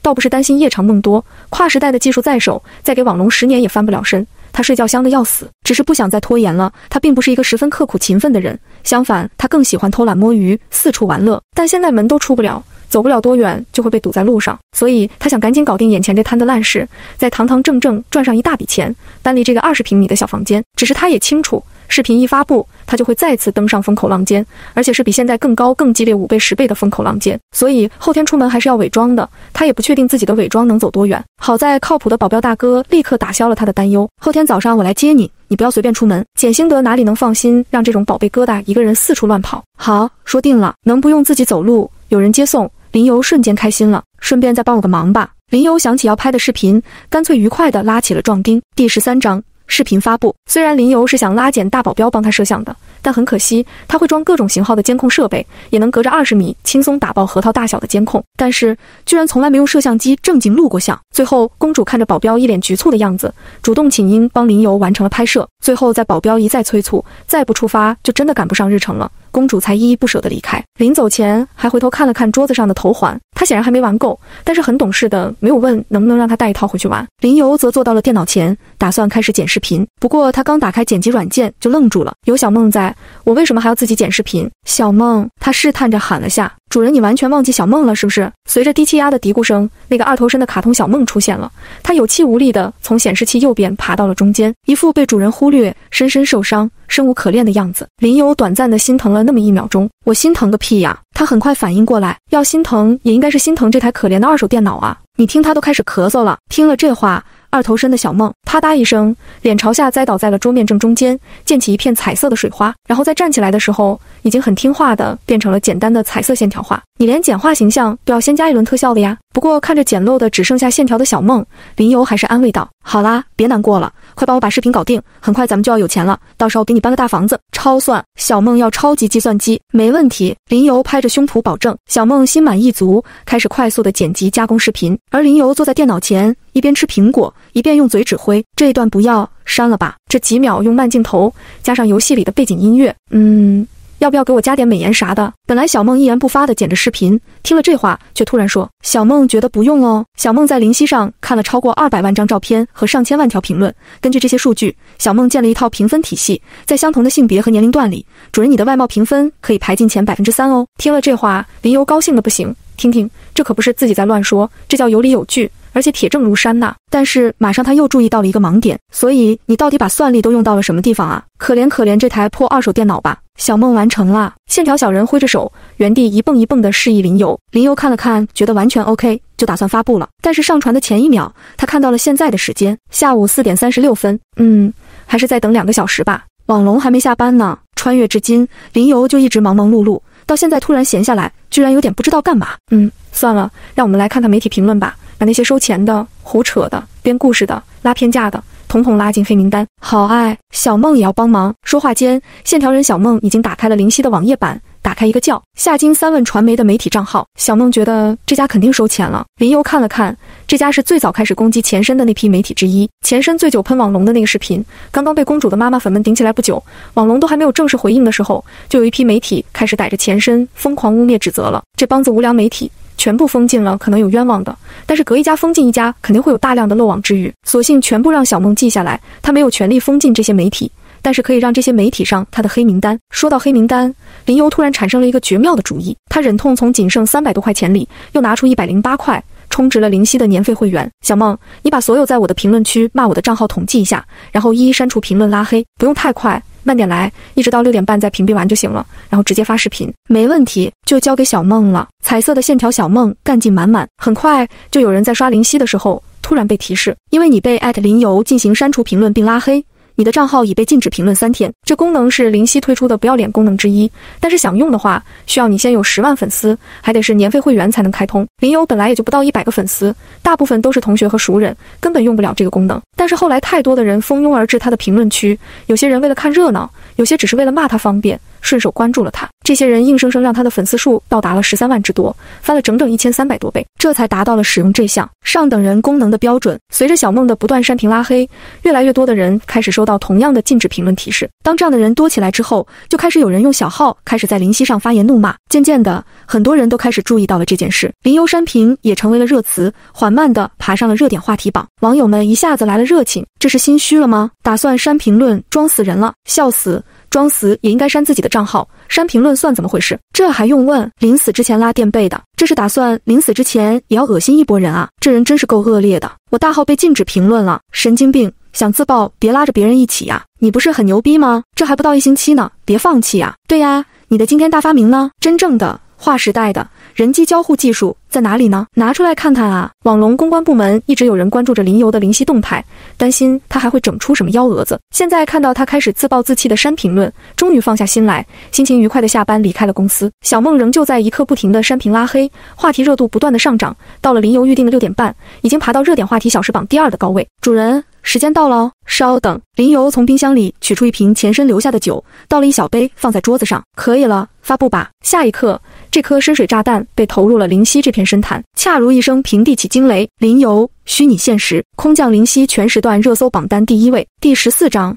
什么叫顶级流量啊？最先注意到林游视频的人是账号被屏蔽评论功能实在气不过的人，他们开着小号再次搜索林游，打算狠狠地再骂一波，拼着小号也被封禁，也要把这口恶气给出了。但是搜索结果显示的首条动态却不是之前的宣战视频了，而是一个新的视频。他们自然而然地点开新视频，想看看林游又整出了什么幺蛾子，然后只过去了10几秒，一个个的都变成了一副挨了雷劈的表情，目瞪口呆。卧槽，这他妈的是什么？谁能来跟我解释一下？这他妈的到底是什么东西？我脑子很乱，不知道该说什么，但还是建议你先去申遗。这都2030年了，还没申遗呢。也别问我，我什么都不知道，我已经是个傻子了。我看不懂，但我大受震撼。报告老师，这题我会，这是真正的划时代的人机交互技术。我是个儒雅随和的人，但是你特么的倒是好好跟我说说，脑袋上戴个环就他妈原地穿越，这也配叫科学？欺负我看不懂魔法是吗？不知道是不是因为都是网上最能喷的一群人，最早的一批评论充斥着大量的粗鄙之语。但是很快，本来不关注林游和网龙的路人也注意到了这个视频，惊讶地转发给朋友们看，问是真的还是假的。像是大坝被掘开了一个口子，流量开始迅速暴涨，视频的热度节节攀升，到最后已成洪水决堤之势。开车回家路上的网龙公关部主管张和英再次接到了电话，顾不上太多，当即把车停在路边，就要打开灵犀找林游的动态，但是灵犀挂了。极短时间内飞速暴涨的流量把灵犀的服务器挤爆了，灵犀的维护团队对此毫无防备，遭了这突然一击，办公室里一下子乱成一团。什么情况？哪个天王或者天后结婚了？还是出轨了？或者偷情被抓拍了？还是意外过世了？战争爆发了？是林游发新视频了？他真的搞了个超级大新闻？什么大新闻？别废话了，再耽误一会儿季度奖金就全没了，赶紧给服务器加扩容，快点！3分钟后，灵犀服务器恢复正常，林游原本停在2700万的视频播放次数再次开始飞涨。灵犀运维办公室盯着看数据的主管猛地站起来，大声喊道：再加，涨得太快了，快点，动起来！再挂一次年终奖可就全没了。网龙公关部主管张和英终于打开了林游的新视频。视频的开始，林游坐在椅子上，手里抱着白色的头环，背景是放着电脑的书桌，显示器上是一片沙漠风景的动态屏保。他看着镜头，并没有像之前的视频那样激动地说什么，只是很平静地拿起头环，在镜头前示意了一下，然后戴在头上，伸手按下了开关。下一刻，林游闭上双眼，手臂垂下，像是进入了梦乡。但是镜头焦点突然转移到了显示器上，那张沙漠风景的屏保上突然出现了一个人，接着视频变成了画中画。林游闭目坐在椅子上的画面被放在了左下角，显示器上的画面占据了视频的绝大部分空间。观众这才发现，那片沙漠根本不是一张屏保，而是某个正在运行的程序。沙漠中的林游穿着跟现实中一模一样的衣服，终于开口说话。到现在，应该有人已经猜到我做了什么。沉重不变的头盔第一个被淘汰，高3米宽1米5的全向跑步机第二个淘汰，只能简单解析脑电波信号的解析设备第3个淘汰，实现脑电波神经讯号和二进制电讯号的实时转移，以意识体状态进入虚拟世界，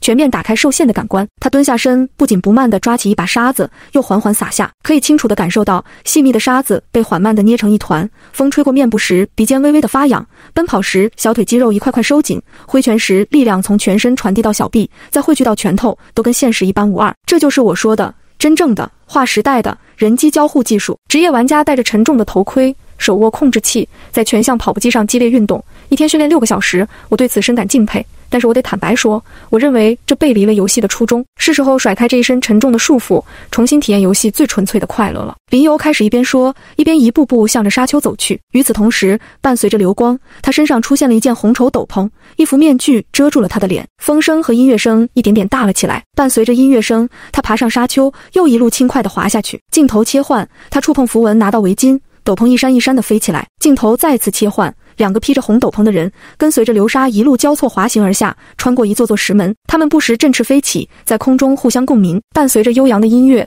夕阳下是流金一般的灿烂沙海，美得惊人。下一刻，屏幕一黑，视频结束，成百上千万观众目瞪口呆地看着这一幕，太多的信息同时涌过来，他们一时之间不知道该为哪件事震惊，又该为哪件事狂喜。但不管普通观众什么反应，玩家已经开始狂欢了。他们做梦也想不到，有朝一日居然能进入真正的虚拟世界，玩到完全潜入的虚拟游戏。这就完了。发售日在哪里？价格在哪里？付款链接又在哪里？不会是有生之年吧？肯定不是，很可能用不了多久就能玩到。没看人家游戏都做好了？闭嘴，快来拿走我的钱。说起来他只是大学生吧，学费都是自己打工赚的，不会因为没钱生产不了吧？不可能，绝对不可能，捐钱都要让他做，谁敢拦着不让做？明天我就开着一头车去找他。没错，众筹都要让他上市。有什么困难统统可以告诉我，我帮你找网友解决。神他妈找网友解决，你自己干嘛？抱歉，我什么都不会，我只有钱。干！暂且不管废反银天的普通网友和提前过大年的游戏玩家，网龙公关部门上到主管，下到实习生，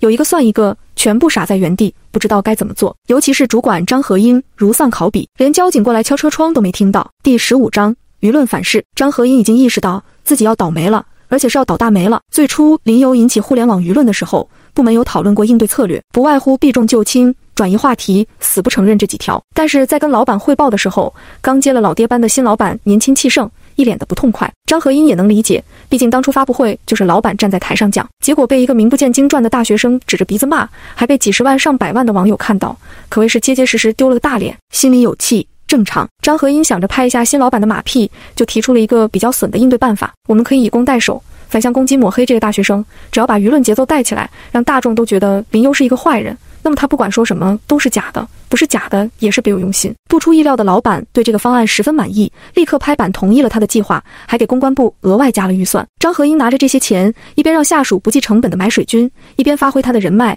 联络媒体塞钱买稿子，引导风向。最后他成功在极短的时间里扭转了舆论风向，网龙变成了受害者，林游则居心不良，为了一己之私恶意抹黑民族科技企业。是的，在危机公关的时候，张和英还不忘买稿子，给网龙这家做游戏和 VR 游戏机的公司戴上个民族科技企业的高帽。他还得意地教育下属，危机公关，危机公关，是危也是机呀。这一通操作下来，他立刻获得了新老板的好感，从一个相对边缘的角色变得越来越受重视。但是现在林游这个视频一发，网友们立刻会认为这是个天才，他之前说的一定都是对的，他的对手一定坏的流脓，网民就是这么二极管，然后网龙就要迎来10倍100倍的舆论反噬。之前他们利用舆论的时候有多开心，现在就要吃下多少的苦果，网龙马上就要迎来一场风暴。新老板意气风发的上市计划已经可以提前宣布彻底破产了，那么谁来背这个锅？当然是他张和英，舍他其谁？祸不单行，在他想要赶回公司的时候，交警已经敲起了他的车窗。你好，你已经违规停车，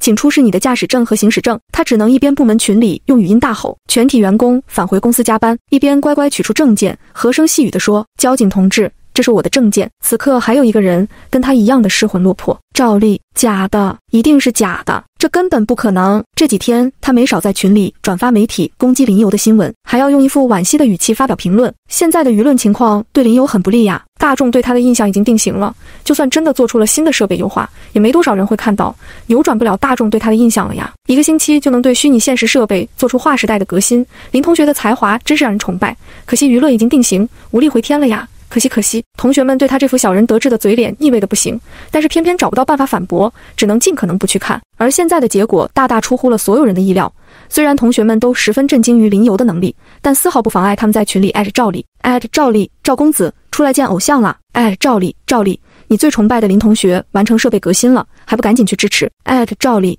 这时候不敢出来了吗？别做缩头乌龟呀！赵同学一到群里，所有聊天的同学便都看着他笑，有的叫道，赵同学你又被人扇耳光了。他不回答，他们又嚷道，你一定又被打脸了。赵同学便涨红了脸，额上的青筋条条绽出，争辩道，科研的事情能算打脸吗？接着便是一些难懂的话，什么没亲眼看到就不算，什么投降输一半之类，引得众人都哄笑起来。群里上上下下都充满了快活的空气。被这种级别的圣经一通编排，赵丽倍感屈辱，但还是只能假装没看到，气得她牙都要咬碎了。出完了恶气之后，群里的同学又开始艾特林游，林游出来见粉丝了，艾特林游，我们都是你的偶像，不对，粉丝啊，艾特林游，你真的不是外星人伪装的吗？虚拟现实，意识潜入，这是什么巨老级别的发明啊？林游已经把酒洒进了洗手池，正在潜水，偷窥班级群里的动静。本来他是想把酒洒在地上，祭奠一下可怜的前身来着，但是考虑到洒地上还得自己去拖，就赶儿进入卫生间，洒在了洗手池里。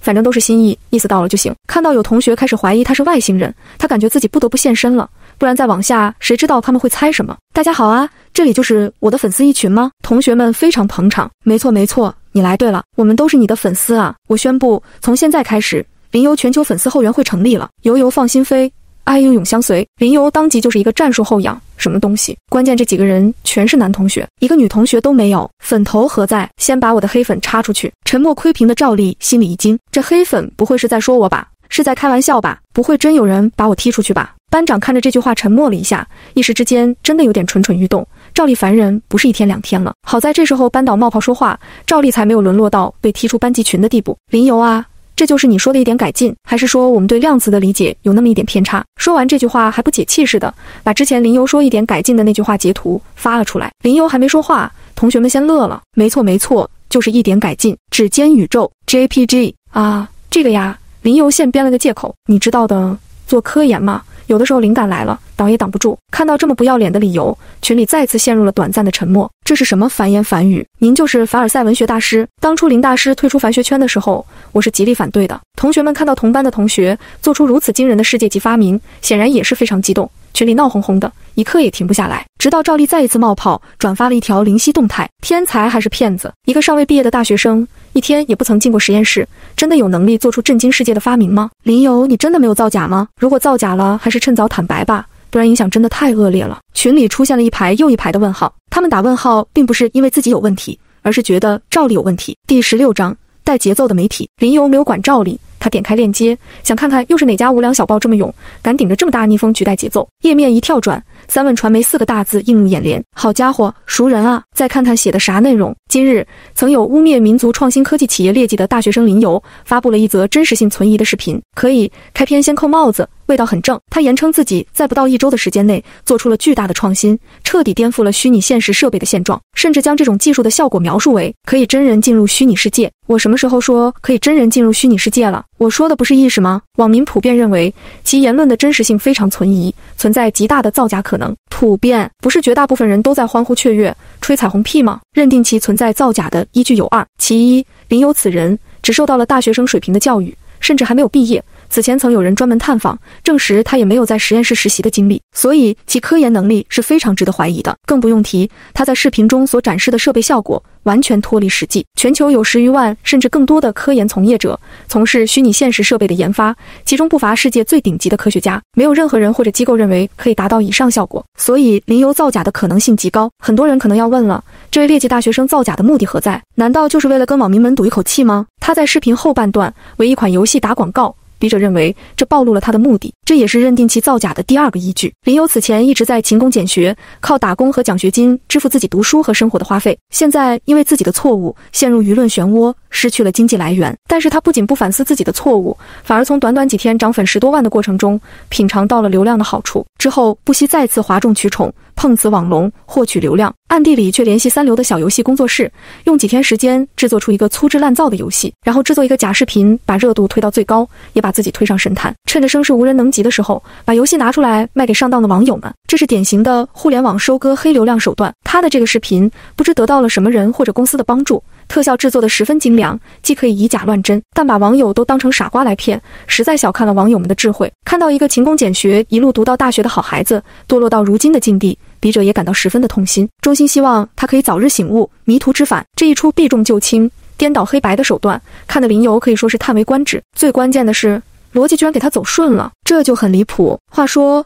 不会真的有人信吧？要不是这上面说的是我自己，我都有点想信了呀。这无良媒体能活这么久，不是没道理的呀。他很清楚，互联网用户的平均智商其实并不高到哪里去。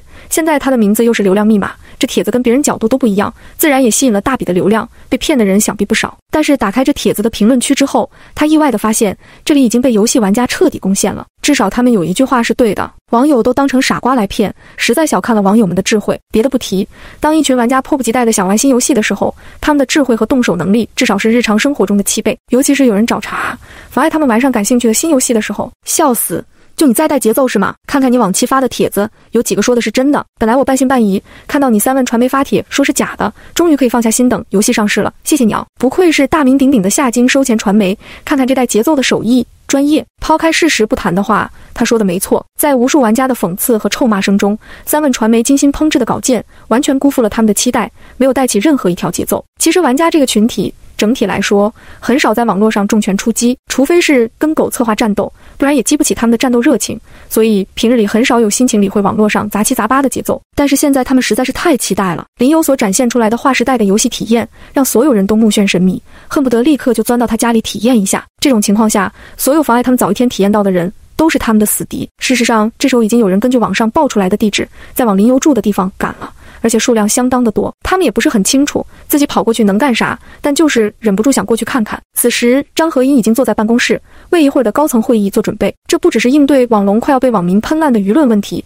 还有更严重的事情。林游拿出这种技术，会不会彻底动摇网龙在游戏行业的龙头地位？这已经不再是简单的公关事件了，所以全体高层都要参会，商讨如何应对。而张和英此刻的想法已经改变了，此前他的策略是高压策略，网龙堂堂游戏行业的龙头老大，难道是谁都可以来碰瓷吗？让他闭嘴就完了。至于现在嘛，送钱、送车、送房子，什么都行，尽快争取谅解，化敌为友，买下技术，买不下就争取合作，争取不到合作，最底线也绝对要拿到技术授权，不惜一切代价。这是他背锅之前最后的自救计划。如果情况放任，事情继续恶化，最后网龙承受巨大损失，那他就准备卷铺盖滚蛋吧。这时候桌子上的手机震动起来，他看了一眼来电人，顺手接了起来。喂，老张，不行，这事儿不好办啊，我们已经把最好的写手派出来了，还是没办法，节奏根本起不来，全是骂的，根本没人信。要不你还是另请高明吧，我这边实在做不到。3万传媒的老板大吐苦水，表示这活干不了。行了，做不到就算了，先就这样吧，我后面还有个会议，挂了。本来就是随手一试，想看看能不能让同行迟疑，耽误他们一些时间，能行就行，不能行就算了。反正这件事之后，3万传媒这家媒体基本等于半废了，不如趁着还有点用废物利用一下。谁让他们老板蠢呢？真正重要的是接下来的会议，必须尽可能的说服所有高层转变思路，要是没能成功，后果会非常严重。张和英非常确定，就在现在，就在此刻，已经有同行在往林游的住处赶了。他们本来就跟林游是敌对状态，现在更是完全落后同层，一步慢，步步慢，一个不慎，网龙行业龙头的位置都可能会被动摇。想到这里，他感觉肩膀都变得沉重，不知道为什么，他总觉得有点心神不宁，感觉接下来的事情很可能会不顺利。第17章。头铁的网龙，张和英不祥的预感很快应验了。网龙的会议进行得非常不顺利，他一提出要向林游道歉退让，以求谅解，立刻引起了在场高层激烈的反对声。老板也气得脸色铁青，只是老板还没说话，研发部门的主管就怒了。一个大学生都能做到，说明这个技术并不是真的非高不可攀，很可能只是我们的思维陷入了误区，暂时走错了路。只要调整方向，很可能也会在极短时间内取得技术突破，不需要去买别人的授权，乃至会受制于人。就算退一步来说，众所周知，新技术最困难的总是诞生的那一步，只要有成功案例在，复刻的难度会大大降低。走自己的路线，把技术专利握在自己手里，才是最明智的选择。主程序见缝插针地支持道，现在游戏大作的研发周期都是以年来计算的，新技术晚上1-2个月，对我们游戏的制作不会有很大影响。主策也插话，没错，而且在等待技术革新的时间，我们也可以先做前期的筹备工作，不会耽误什么事。美术、研发、主程和策划说的对，看到这么多高层反对和解，而且说的也很有道理，老板陷入了迟疑。主策划再次开口，我们不能被一时的技术差距吓倒，而且技术并不是游戏的全部，就算现在是虚拟游戏的时代了，之前键鼠操控电脑游戏，手柄操控主机游戏，也都有公司在做，并且盈利能力并不差，只是那些公司没实力进入到行业的头部领域。他心中想到，但是这样的话就没必要说出来了。即使他的技术暂时领先，不代表他就能影响到我们在游戏上的优势。网民这么些年积攒下来的口碑不是能轻易动摇的，更何况他做的只是一个意义不明的走路模拟器。老板提出自己的疑问，那么他有没有可能做出威胁我们地位的大型虚拟游戏？创立网龙的大老板已经退位，而新上来这位从小受到完善的精英教育，一直到来了网龙，准备接老爹班的时候，才抱着了解产品的心态，玩了一下市面上卖的最好的几款游戏。游戏在他的概念就是一个商品，生产商品的细节问题，不需要他这个老板亲自去研究，所以遇到这样的问题，就需要靠属下来提供专业意见。不过他内心的骄傲，让他仍旧不甘心就这样认输，就凭一个没钱没势，甚至没毕业的大学生，有什么资格让他认输？主策划立刻回答，即便先不说他单独一个大学生，凭什么敢去做一款大型游戏？就算真的敢做，大型游戏也不是谁都能做的，那需要一个经验丰富的成熟的团队才能做到。但是能做大型虚拟游戏的人才，基本都是一个萝卜一个坑，只要老板你做好沟通，让他招不到足够的人，那他就是没牙的老虎。年轻的老板满意的点点头，这个不难，我去联系飞狐、荒岛，提醒他们把手底下人都看住了，让他一个也都招不到，没有人支持。我倒是想看看他一个人能做什么。赵总，青鸟联盟要不要也联系一下？虽然青鸟联盟没有顶级公司，但也是有做大型虚拟游戏经验的人才存在的。青鸟联盟，这是一个中小型游戏工作室联盟，初衷是为了抱团取暖，联合起来方便协调新游发售，以及对抗大企业的压力。其中有大量还在制作电脑游戏、主机游戏的制作者，虚拟游戏制作的不多，但也有一些从大型游戏公司离职的人在里面。是的，确实有必要。老板轻轻点了点头，他挑战的是整个行业，那么被整个行业一起抵制，也是应有之义。会议就先开到这里，我去打电话联系他们，都去做自己的事吧。散会。张和英坐在自己的位置上，看着这一群人的表演，一时之间他都有点分不清，这些主管是真的发自内心觉得林游算不上大威胁，还是抗拒林游的新技术，担心会威胁到他们在公司的地位和稳定的生活。尤其是研发部门主管，什么时候开始，顶尖的技术是说模仿就能模仿的了？2万名研发人员，那是计划数中的数字，什么时候招到满编过？更别提这些人绝大部分都是在研究如何提升设备的硬件性能，让机器有更大的容量、更快的读取速度、更小的延迟、更高的显示分辨率、更快的处理速度。这些人真的能说掉头就掉头，放下手上的工作，转头去研究另一个方向，还在1-2个月的时间里取得技术突破？他不懂技术，但他十分怀疑。可以，大老板已经拍板，大部分高层也都投了赞成票，他一个公关部门的主管，有什么资格反对呢？最后也只能暗自叹息着离开会议室。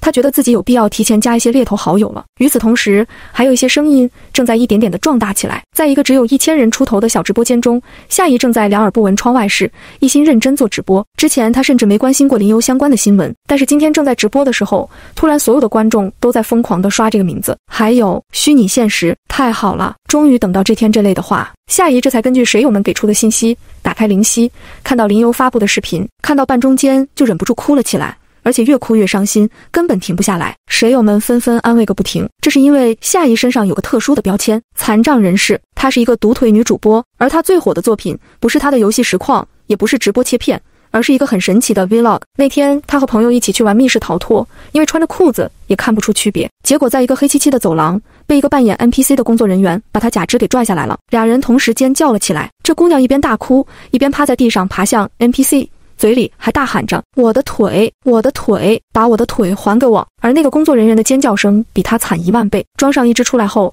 她还抽抽搭搭的跟人家道歉。当初这段视频出来，瞬间火遍全网，她也体验了一把一夜爆红的感觉。但这热度来得快，去得也快，因为一只的限制，她很难进行激烈的运动，更别提站在全向跑步机里玩 VR 游戏了。现在他终于看到了曙光，但他并不只是为自己而哭，因为自己的特殊情况，他认识很多身上有残障的玩家，他们因为各种各样的原因失去了身体的一部分机能，生活都有很多不便，玩游戏更是要克服重重难题。一想到这些人将来都可以使用这种设备，进入完全拟真的虚拟实境中，重新体验一个健全人的感受，他就忍不住痛哭失声，而且越哭越大声，像是要把这些年积压的委屈和眼泪一口气全都排解出来。第18章林游的保证。夏怡立刻转发了林游的视频，还不忘记往粉丝群里转一下，再给一些好友也发一遍。他想马上把这个好消息告诉所有人，尤其是身体有不便的游戏玩家。这个消息在残障群体之间飞速传播，林游在粉丝数量可以说瞬间原地起飞，一刻不停地往上飙涨，几乎每刷新一下都要上涨10几万。生活中人们可能很少注意到身边的残疾人，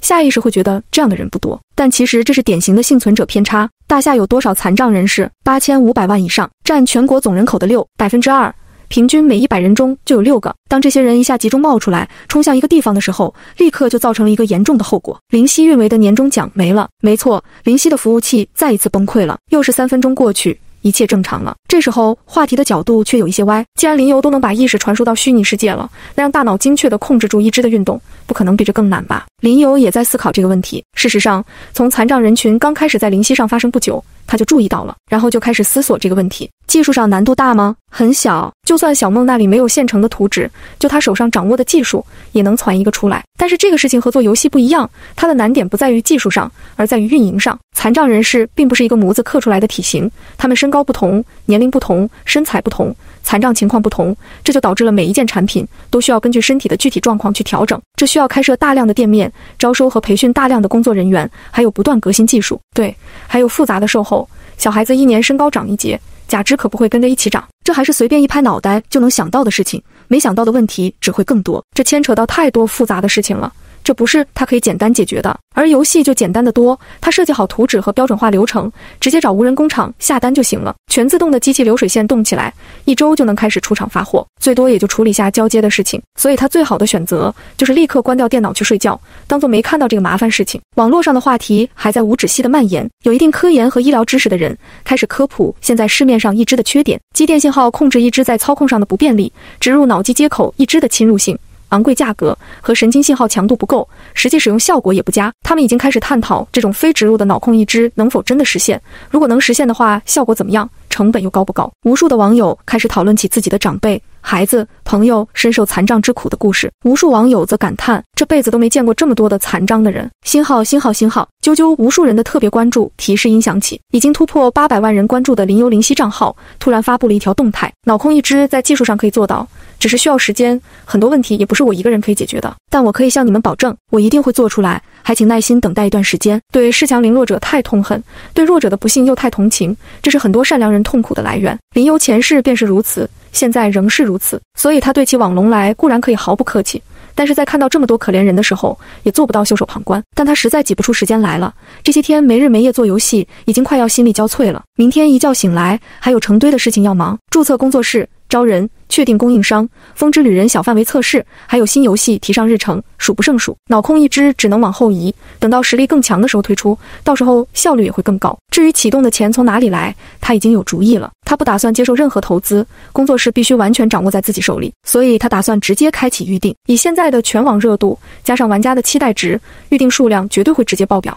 换句话说，林游要开始割流量的韭菜了。他已经决定了，虚拟实境游戏机只卖1万块一套，这个价格只是市面上成套 VR 设备的均价的1/5，更是网龙设备的1/8。他甚至已经提前想好了后续的降价计划，只要解决了起步阶段的资金问题，后面即使产品迭代升级，只要不是硬件成本大涨，价格也只会下降，不会上升。造成这种情况的一大原因是林游大量的精简了硬件设备，尤其是最大的大件，价格昂贵、占地面积惊人的全向跑步机，直接被他踢出了游戏机组件列表。所以即使定价1万块一套，利润空间仍旧非常大。一套1万块，800万粉丝每人买一套，直接收入800个小目标，原地退休，停止了无意义的白日梦。林游又琢磨着，最好先成立工作室，等招到专业的市场负责人，让他去挑合作工厂，这样就不用自己跑了。计划通，最多让小梦跟着监督一下，也不用担心会出什么问题。林游的动态毫无疑问又掀起了一大波热烈的讨论，网友们的热情丝毫不见消退，林游的粉丝数量也还在飞速上涨。但是林游已经感觉有点看够了，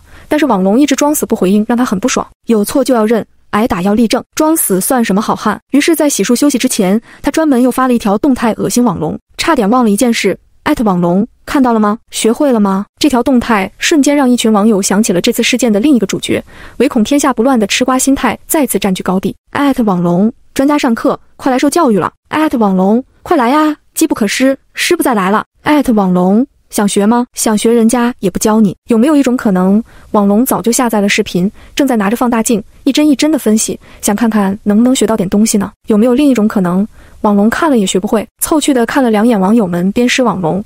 林游满意的起身，打算洗澡休息了，却没想到这时候房门却突然被敲响了，不是乱糟糟的拍门，而是很礼貌的轻轻叩门，听上去不像是狂热网友或者激动的媒体之类，这就让他很好奇了。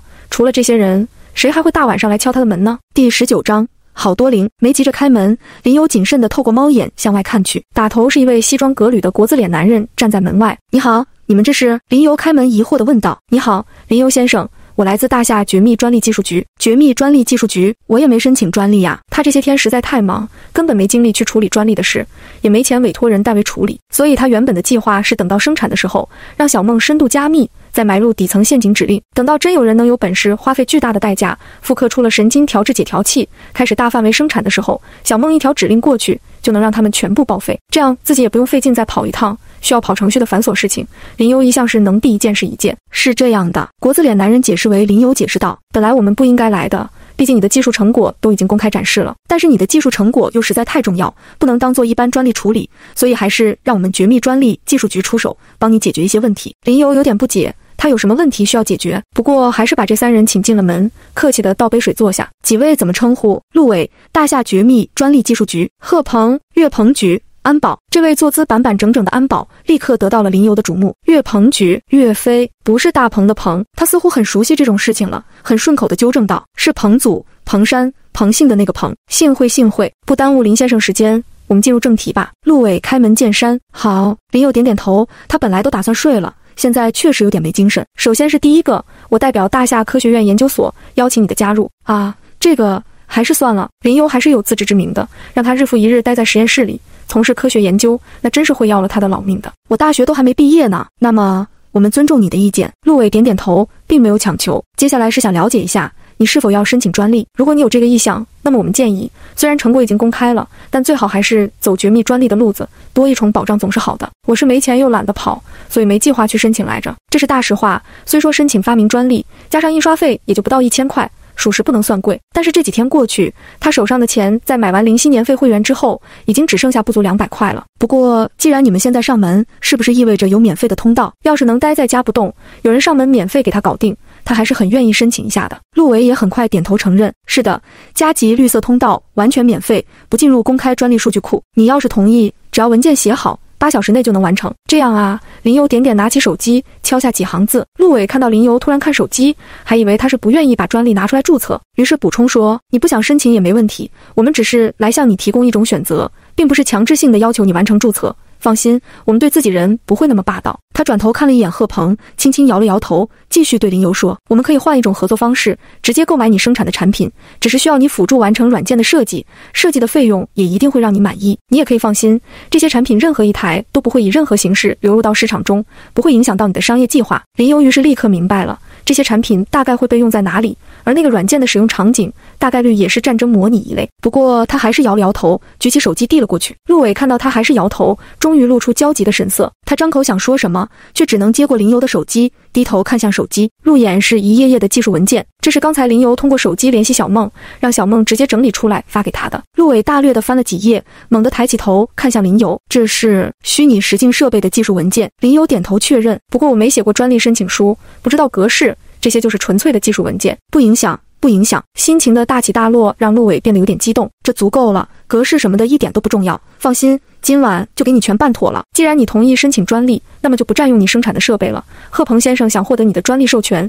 先期支付1000万，后续每生产一台都会支付你市场价格的5%作为授权费用，这些设备也不会出现在市场上，这条件可以说已经非常优厚了。那1000万完全是个天头，那5%专利授权费用才是大头。那可是市场价格的1%比，就林游印象中，前世闻名世界的高通5%天价专利费，也是按照手机的批发价收的，也不可能是售价。还有一个不容忽视的点在于，他们生产的设备都不会出现在市场上，这意味着市场价格完全是林游说的算的，等于说这个钱可以他来定，而且所有的设备想要达到最佳的真实度，不经过小梦参与的话，纯靠人手调，可能一个场景就需要1-2年才能做到完全彻底的拟真，而经过小梦参与的话，那有多少台设备就是多少台设备，这是完全不可能藏得住的。考虑到虚拟实境战场和现实几乎一般无二的实战训练效果，这东西的生产数量很可能会达到100万台。我打算定价1万块，一台5%就是500，100万台是50亿。这是多少个零？5个亿。林游2辈子都没见过这么多钱，当然这不是现在当场就要给他，大概会随着设备的生产，在之后的几年里按月拿到，但他还是忍不住惊叹，这也太大方了。不过他又有点迟疑地问道，这会不会太高了？这要是像网龙那样的大企业过来，他一定会往死里宰他们，绝对不带一点犹豫。但是想到用这些设备的都是保家卫国的战士，使用的目的也是保家卫国，甚至他自己就是被保护的一份子，就又突然觉得这钱有点烫手。第20章3000万的豪宅。听到林游这句话，进屋以来除了介绍名字之外一直一语不发的贺鹏突然开口了，一点都不高。这么些年一直是我们的技术往民间下放，现在终于出现民间的技术反哺回来，我们必须做一个好的样板出来，你就是榜样，所以有多少钱都放心拿着。好，林游听了这话才放心，就答应下来。只有他放心拿了这笔钱，后来的人才会更倾向于把技术共享出来。还有别的事吗？林游签完文件问道。有，还有一套房子要奖励给你，虽然不是一定要住过去，不过我们还是建议你尽快搬家，最好先把重要的东西收拾收拾，今晚就搬。陆伟说出了让林游大吃一惊的话，好有这种好事，申请专利还发房子。只是申请专利当然不发房子，但是做出了重大的科技突破，对大厦发展有重要推贡献的人，那就要发了，这是一直沿袭的制度。当然因为房子位置比较特殊，所以不能对外交易买卖。那感情好啊，我正愁现在这住处实在太小，干什么都施展不开。不过为什么急着今晚就搬？陆伟露出了颇感趣味的表情，你不妨出门看看小区外边。看到他的表情，林游心中隐隐有所预感，难不成？他走出门外，望向小区门口，这才发现外面已经是黑压压一片人，只是被拦在了外面，没能进来。有些扛着摄像机的和举着手机录像的他还能理解，有些人两手空，啥都没拿，也不喊话，就站在外边直勾勾地看着他住的楼层。他完全搞不明白这些人是要干嘛。他下意识后退2步，立刻明白这住处确实不能待了。搬，马上就搬。你们应该是开车来的吧？陆伟笑着告诉他，搬家公司就在楼下，重要东西你收拾一下，我们帮你带着，剩下的他们会连夜收拾归纳，明天一早帮你搬过去。放心，他们都是专业的，什么都不会遗漏。林游转身就开始收拾东西，贺鹏带着技术文件先行告辞。林游不难猜测，今晚肯定有很多人要熬夜对着这份文件掉头发了。陆伟和岳鹏举帮着林游把电脑、虚拟实境设备，还有拆得七零八落的一些设备全都装箱收拾好，带着他下楼。他们没有走正门，直接从地下车库离开了小区。林游走得干脆利落，一点不舍都没有。他在这个小房子里一共也就待了不到1星期，大部分时间还都在虚拟世界里没日没夜的忙，实在谈不上有什么归属感。岳鹏举开车，林游坐在后座，他掏出手机，把摄像头朝向车窗外面，和小梦一起欣赏着这下京的万家灯火。嗡，手机震动，林游面前的屏幕上便签自动打开，出现了一句话：主人，我们也要有自己的家了吗？边上还坐着陆伟，他只好往这条便签下面输入。是的，而且小梦的大 house 也快了。嗡，好爷，是超级计算机，不许好爷。嗡，不许好爷。嗨嗨，陆伟咳嗽了几声，打断了林游和小梦的互动。怎么了，陆主任？林游回过头看向陆伟，还有2件事，趁现在在路上跟你一起说了吧，不耽误你到地方休息。还有什么事？第一件事是岳鹏举，在接下来的半年内，他会负责你的安保工作。安保工作有这个必要吗？林游很是吃惊，其实不是很需要了，现在国内很和平，你搞出来的技术也不会直接影响到战略平衡，所以出现意外的情况是极小的，这点你不用太担心。陆伟安慰林游，但是对顶尖科研人才提供高规格的保护，确保其人身安全，这是大厦延续了近100年的惯例，所以我们的想法是，至少也要观察上半年，确保你的绝对安全。你觉得怎么样？我觉得挺好，免费的安保，不要白不要。最后一件事就简单了，你不是要开公司吗？我们对高级科研人才创业是有相关的扶持政策的，越是高级的人才，能够得到的待遇就越好。考虑到你的成果极其显著，又倾向于不加入研究所，而是进行个人商业发展，所以在流程上会尽可能的给予方便，还会通过银行渠道为你提供大额的免息贷款。这个大额是有多大？林游对这个消息是真的有点喜出望外了。他现在最麻烦的地方不就是缺启动资金吗？甚至都打算先收预付款，再生产设备了。他都能想象到，真那么做的话，网龙之类的大公司会带什么节奏了。绝对会往死里黑他，但是不这样做，光那1000万先期授权费够做几台设备，网友指定会骂他打发叫花子呢。要是能拿到足够的无息贷款，那么所有问题都会迎刃而解。这个要银行的人来和你谈，但是鉴于虚拟实境设备的巨大市场潜力，应该不会低于1个亿。很好，林游点点头，只要成本控制好，1个亿可以生产接近2万台设备了。车子开了不短的距离，才到达了目的地。南城区一个不对外出售的楼盘，门口站岗的保安目光坚毅有神，军姿站的那叫一个标准。林游一脸怀疑地看向陆伟，这真是保安？真的。陆伟点点头，又补充道，上个月刚退役的。行吧，你说啥就是啥吧。林游跟着陆伟一路到了新住处。林游一进门就惊住了，他之前觉得免费分的房子100平就算不小了，所以本来是打算当个临时住所，等有钱了再买个大房子搬出去。但是一进门就被这通透敞亮的气势给镇住了。4间卧室，3个书房，2个会客厅，还有不小的仓储间，甚至还有保姆房，粗看一下也不止300平了。他哪见过这阵势，上辈子也就在小破站看过别人在视频里展示豪宅，自己别说住了，见都没见过呀。在下京这寸土寸金的地方，这房子要是想买，怕不是得往3000万价位去了。这房子就给我了，从今天起咱也是住豪宅的人了。林游立刻打消了之前买房搬出去的想法，傻子才自己跑出去花几千万买房子。陆伟没多说什么，把手里抱着的设备放下，留下联系方式就走了。岳鹏举则是出门就打开了隔壁的房门，这是一梯2户的户型，一层就2套房，林游一套，岳鹏举就直接住另一套了，看得林游目瞪口呆。岳鹏举这才解释，这是为了方便安保工作，他只会在保护林游期间住在这里。林游送走了他们，一个人把设备匆匆忙忙装好，倒不是这么晚了他还要干什么，主要担心小梦生气，没了电脑的支持，只靠手机，小梦连刷灵犀上的八卦都变慢了。忙完这一切，林游打开手机，简单录了个10秒的小视频，发到了粉丝一群。人在下京，刚下专车，老师一直说书中自有黄金屋，果然是真的。你看我这不就刚刚分了套房子，所以大家一定要听老师的话，好好读书啊。发完他也不去管群里瞬间热闹起来的同学们，洗个澡就去睡了。今天开始咱就是有防一族了，养足精神，明天一定要把银行来的人给忽悠瘸了，不光得让他使劲给我送钱，他还得谢谢我。第21章积极的公主。第2天，下京银行南城区分行副行长亲自上门和林游洽谈贷款事宜。仅1个小时过去，这位副行长就谈完了贷款事宜，和客户经理一起被林游送出了门。临走还不忘紧紧握着林游的手，一再表示感谢。林游则带着客气的营业专用微笑，一边握手一边说：“不用这么客气，咱们互相帮助，互相帮助。”看得边上的客户经理满头问号，走出了一段距离，终于忍不住问道：“行长，5个亿的无息贷款就这么给他了？”副行长看着一脸疑问的下属，想到林游带着他使用虚拟实境设备，在那片沙海中看到的风景，风沙拂过脸庞的真实感受，他没有直接回答，而是说：“我恨不得再多给他批点，可以，这是规定的最高额度了。你想没想过，他这设备能卖多少台？市面上卖的最好的虚拟设备是网龙的飞龙系列，最新款飞龙3代迄今为止卖出330万台。考虑到它的设备具备很大的革新性，有希望大量抢夺其他厂商的市场占有率，也许能卖到上千万台。”这位客户经理已经尽可能往大胆的方向猜了，毕竟顶头上司已经明确地表示了看好。可副行长还是失望地摇了摇头，瞧着看吧，这个数字会远远超出你的想象，只要体验过一次，没有人可以拒绝他。而这位又是不拘小节的人，为了省事，已经确定会把公司账户开在我们银行，跟到时候的流水相比，这5个亿不过是9牛1毛。副行长指了指下属：“你呀，要学着把眼光放长远点，不要只盯着眼前的业务。”林游送走了银行的人，淡定地开始做饭。昨天他就想好了谈判策略，他不懂谈判，而对方不懂技术，至少不懂尖端的技术，而谈判就是要把对方拉到自己的领域来，所以他直接拉着那个副行长戴上头环，把他拉进了风之旅人的沙海中，直接告诉他，划时代的技术没人能模仿，没有竞争对手，市场大到没边。最后补充，我的公司对公账户在你们银行开，搞定，5个小目标达成，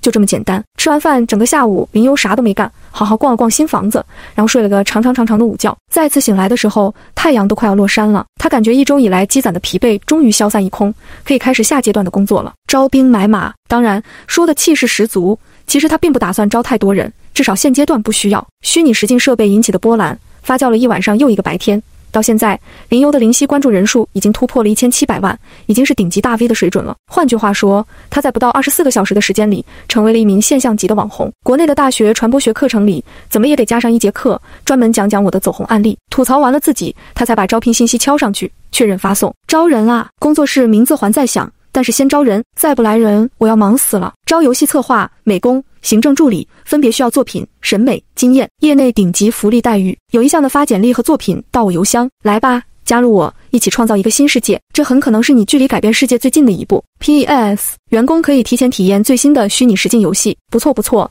把游戏测试的工作内容变成了员工福利，我可真是个不要脸的资本家。动态发出去，还没来得及看一下沙雕网友们的评论，电话就响了起来，还是朱慈夏。林游接起电话的时候还有点奇怪，之前每天打电话是因为担心他被网络舆论搞得压力太大，为了安慰他，可现在他也不需要安慰了呀。现在网络上全在对着他大唱赞歌，之前那些骂他的人全都被喷到自闭，装死的网龙就更不用说了，评论区都快被网友们冲烂了。林游，我能不能跟你的新员工一起玩风之旅人啊？我好想知道后面会看到什么，发生什么呀？公主声音听上去少见的急切，看来是一直想玩，但又不好意思打扰他，所以才一直忍着。现在一找到借口，立刻就打电话过来了，1秒钟都没耽搁。可以呀，林游干脆地答应下来，本来就打算凑10个人来测试，你和简兴德都可以来啊。你的设备够吗？今天我托人买了材料，打算在手工做上几台，尽量凑个10台吧，做测试方便点。那朱慈夏有点犹豫，但是耐不住身边好友可怜兮兮的眼神攻势，还是问道：那可以再带一个朋友去吗？他真的特别崇拜你，很想亲眼看一看风之旅人的世界。林游数了一下计划邀请的人，发现还有富余，于是答应下来，没问题，不过就这一个了，再多可就真没有了，足够了，太谢谢你了，林游。公主不知道什么时候开始已经不叫他林同学，而是开始直接喊名字了。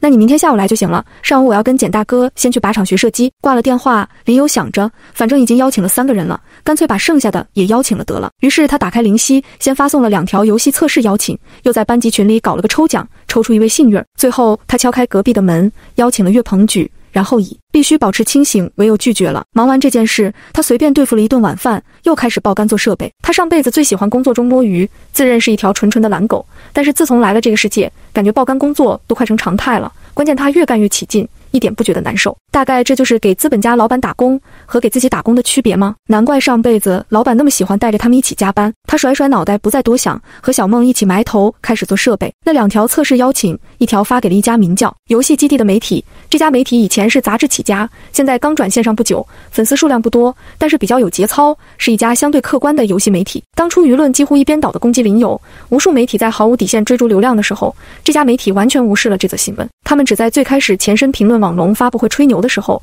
简单的发布了一条动态，客观的报道了一下网龙自称的先进技术被东华大学学生戳破谎言就完事了，连林游的名字都没提过。这次突然接到林游的邀请，也是喜出望外，立刻毫不犹豫地答应下来，并且再次反复看林游发布的视频，提前准备提问的内容，想挖出点干货出来。至于另一个被邀请的人，此刻正在自己的直播间里惊喜的手舞足蹈，大声的尖叫个不停。第22章后院起火的网龙啊！直播中的夏怡看了一眼手机，突然猛地站了起来，像个疯子一样大叫起来，一边大叫还一边又蹦又跳，看得直播间的观众满头雾水。怎么了？这是终于疯了，别蹦了，小心再把腿蹦掉了。把腿蹦掉，这是他直播间的老梗了。内测邀请，风之旅人的内测邀请。夏怡喘了口气，再次激动地说：林游那个视频里的虚拟实境游戏风之旅人的内测邀请，他邀请我了他心里有我。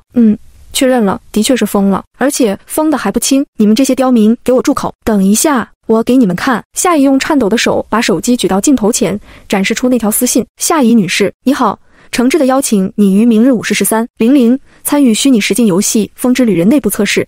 如您时间方便，请点击以下链接，填写个人信息。林游，看到了吗？还不快把牌面给我打到公屏上！扬眉吐气，这就是夏怡此刻的感受。无敌牌面，还不快把公屏打到牌面上！瞬间就是一大串的弹幕涌出来。夏怡感觉自己的小直播间很久没这么热闹过了。再看看林游发过来的测试邀请，想到明天可以再次体验用自己双腿奔跑，只感觉喜悦之情难以言表，忍不住再次落下泪来。他感觉自己这2天很不冷静，都快成一个小哭包了，再也不是以前那个坚强独立、力拔山兮气盖世的女子了。不好了，林游被抵制了！一条弹幕划过，被夏怡准确地捕捉到。什么抵制？我看你个丫的敢！夏怡瞬间大怒。网友们还沉浸在林游开始招人、虚拟实境设备距离上市再进一步的喜悦中，就看到有人爆料林游被私下里抵制了。消息是一个有内部消息渠道的舅舅党爆出来的，这人曾经屡次爆料还未正式上市的新游戏内容，是一个信誉度颇高的舅舅党。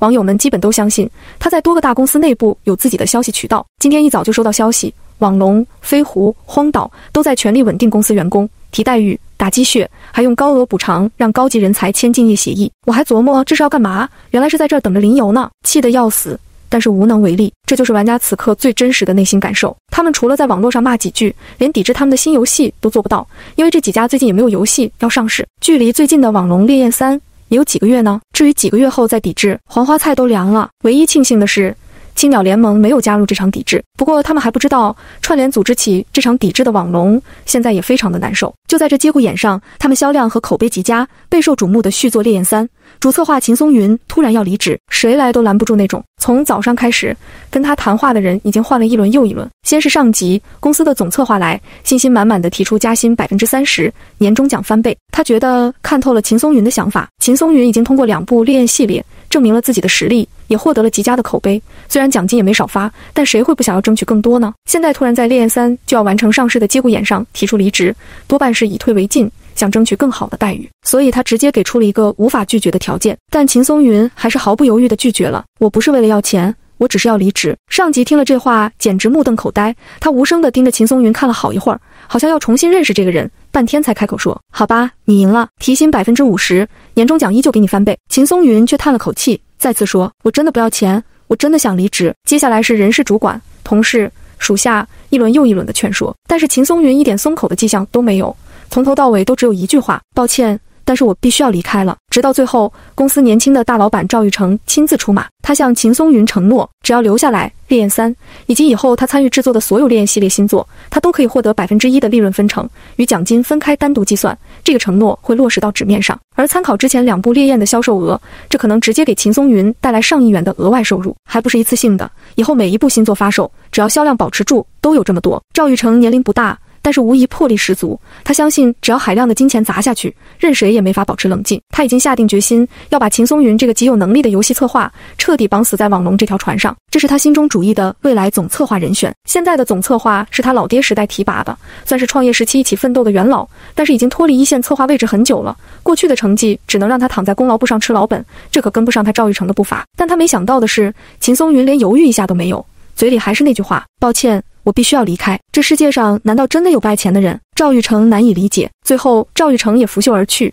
经过了漫长的纠缠，秦松云几乎以撕破脸的姿态离开了网龙。小春，我回来了。秦松云回家第一件事，先看女朋友在哪里。看到女朋友待在厨房，他赶紧走过去，从女友手中小心地拿过菜刀。不是都说了让我来吗？你去看看电视，玩玩手机就行了。女朋友小春没有反驳，但也没离开，只是站在一边微笑着看他忙碌。对了，我今天从网龙离职了。啊，为什么呀？你不是做得好好的，新游戏不是也快完成了？我打算去找那个林游做实境模拟游戏，那才是游戏行业的未来。等下吃了饭，你帮我一起做份简历呗。秦松云语气很轻松，但是小春却一言不发地红了眼睛，捂着嘴流下泪来。小春并不是普通人，他2年前被确诊了肌萎缩侧索硬化症，也就是俗称中的渐冻症。这是一种慢性进行性的神经系统变性疾病，患上这种病的人会渐渐的肌肉无力、萎缩、劲儿说话、吞咽困难，乃至于最后呼吸衰竭。这是一种不可治愈、注定会走向死亡的疾病。不少身患这种疾病的人，在症状进入晚期的时候，都会考虑如何有尊严地离开这个世界。而小春，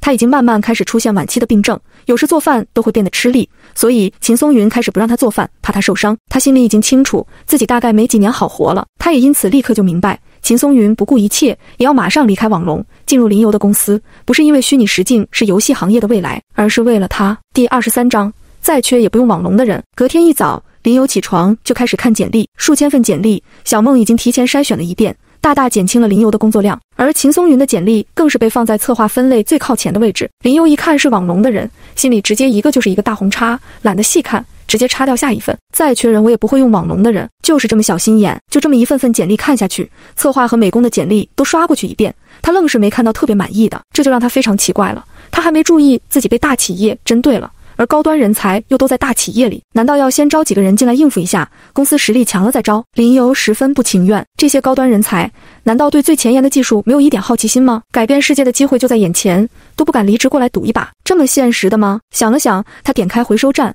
还原了被他叉掉的秦松云的简历。我就看一下，不是真的要用，这一看就不得了了，这还真是一个顶尖的人才，而且非常的全面。秦松云毕业就加入了网龙，从一个无人问津的小策划到成为最负盛名的烈焰主策，只用了3年，这是一个没有短板的多面手，正是林游眼下最需要的人才。按理说，这样的人才绝对是前途无量，几乎毫无疑问会成为网龙未来的支柱，是不可能轻易离开的。难不成是间谍？林游不得不怀疑。不是哦。伴随着桌面上的华丽的烟花特效，二头身小梦再次出场。因为昨天已经换了新电脑，小梦掌握了算力，已经翻了10倍不止。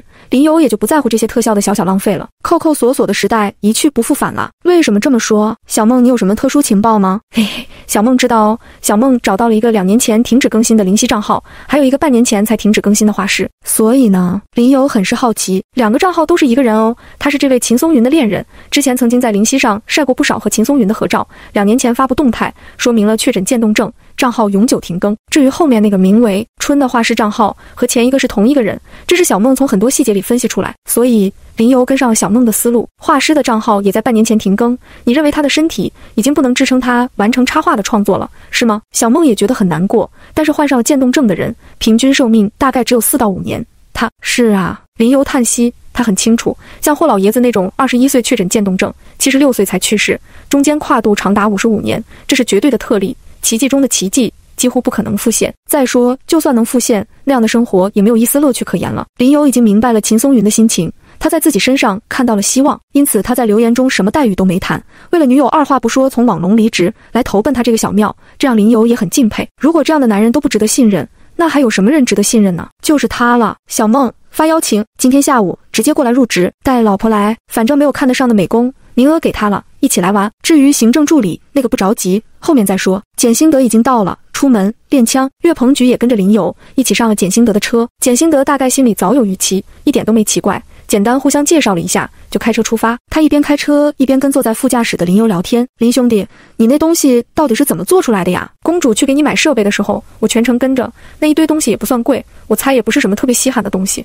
结果你一鼓刀就成了震惊全国的新技术，我听说在全世界都很领先，你咋整的呀？林游一脸古怪地看向开车的简兴德，这真的是简兴德吗？那个每次见面都西装黑超，冷着一张脸，始终沉默寡言，能一个字表达清楚意思，就绝对不说两个字的人。简兴德见林游没回答，也不在意，接着说，你别见怪，我也没别的意思，你真跟我说怎么把这些设备做出来的，我也听不懂。别看我老爹给我起了个简兴德的名字，没用，我就不是当文化人的料子，从小读就不进去书，得亏后来脑子一热报名入伍了，在军营里好一通操练，才算有了今天，不仅没成街头混混，还有了份体面的工作，走到哪儿人都很尊敬。林游还没来及说话，他就又接着说，当然我也知道这不是看得起我，是给公主面子，但是公主也很重尊我们这些人，我差不多是看着公主长大的，刚见面多可爱的一个小姑娘，看谁都怯生生的，现在也长大了。我跟你说，等等等等，林游实在忍不住打断道，你真的是简兴德，不是他的双胞胎哥哥或者弟弟？那哪能啊，我们家就我一个，要不然当兵的时候我妈也不会一直担心，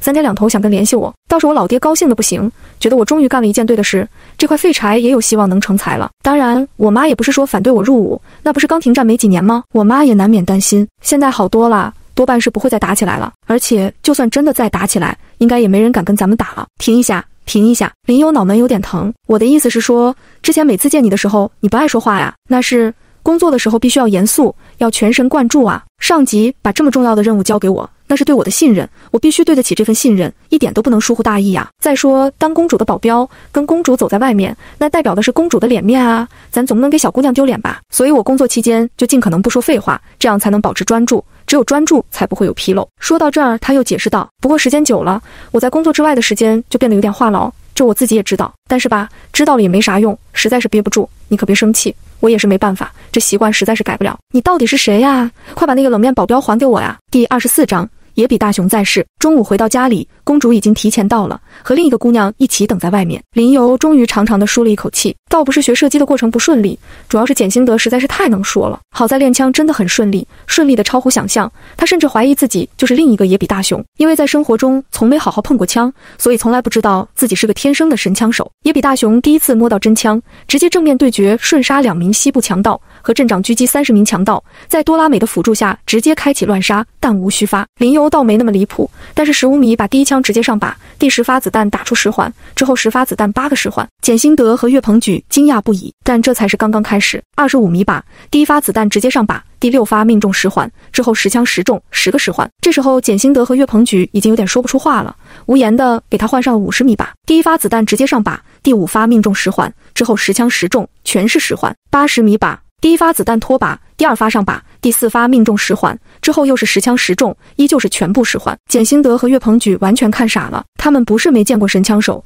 相反他们见得多了，但是他们从没见过，甚至从没想过，一个从没摸过枪的人会在半个小时内成为一名神枪手。别说他们，林游自己都看傻了，他十分的想回到18岁那个军训的靶场，去看看自己被瞄准镜砸眼镜的那3枪的靶纸。他现在十分的怀疑，上面是不是也有个10环的弹孔，尽管当时他压根没在瞄准镜里看清靶子在哪里，但是谁知道呢？他很确定，也比大雄射击就不需要看到靶子的位置，天生的神枪手不都是靠感觉射击的吗？之后他又尝试了各种不同的枪械，全都在极短时间内迅速上手，射击精度的提升速度快到可怕，百般武艺，此乃 AK47。到最后林游越玩越激动，但是简兴德看他的眼神已经有点不对劲了，他开始重新评估林游的危险程度了。这样一个人，只要稍加训练，再加上足够的武器补给，在城市环境下绝对是一个超级大杀器。要知道他带林游来的可不是那些对外开放的普通射击体验馆，普通的射击体验馆用的大都是减少装药的训练弹，这里的玩意儿可都是实打实的真枪实弹。总之，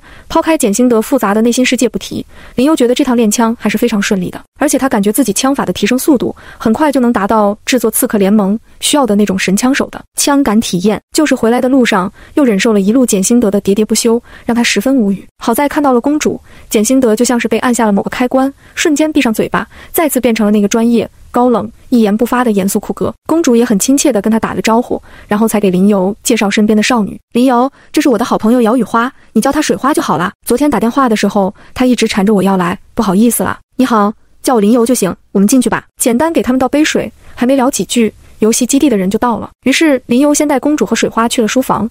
昨晚他已经放了2台虚拟实境设备在这里，公主上次玩的那台也在，这台是你上次用的，存档也还在，你可以接着上次的进度玩，也可以和旁边这台联机，2个人一起玩。这算是给你们开后门了，正式发售之后都是随机匹配的，谁也不知道谁。谢谢。公主小声的道谢，我们自己来就行了，你快去忙吧。林游这才出门接待游戏基地的人。其实没啥好接待的，林游没打算接受采访，实在没时间，他只是提供了一个提前参与游戏测试的名额，简单签了一份协议，要求不得在游戏正式上线前发布剧透内容，然后教了一下设备的使用方式，就打发他自己去玩了。后面群抽奖拿到名额的女同学简心得，还有穿着裙子露出一条金属一只的夏怡，都是一样的流程。他再次邀请岳鹏举去玩一下，岳鹏举丝毫不为所动，坚持站在门口，他只好放弃。秦松云大概还抱着一些面试心态，怕打扰到林游的时间安排，很谨慎的没有提前太多，一直到约定时间的前半个小时才准时到达。这时候林游正好把独腿女主播夏怡安排好，打开门看到比简历上稍显成熟的秦松云，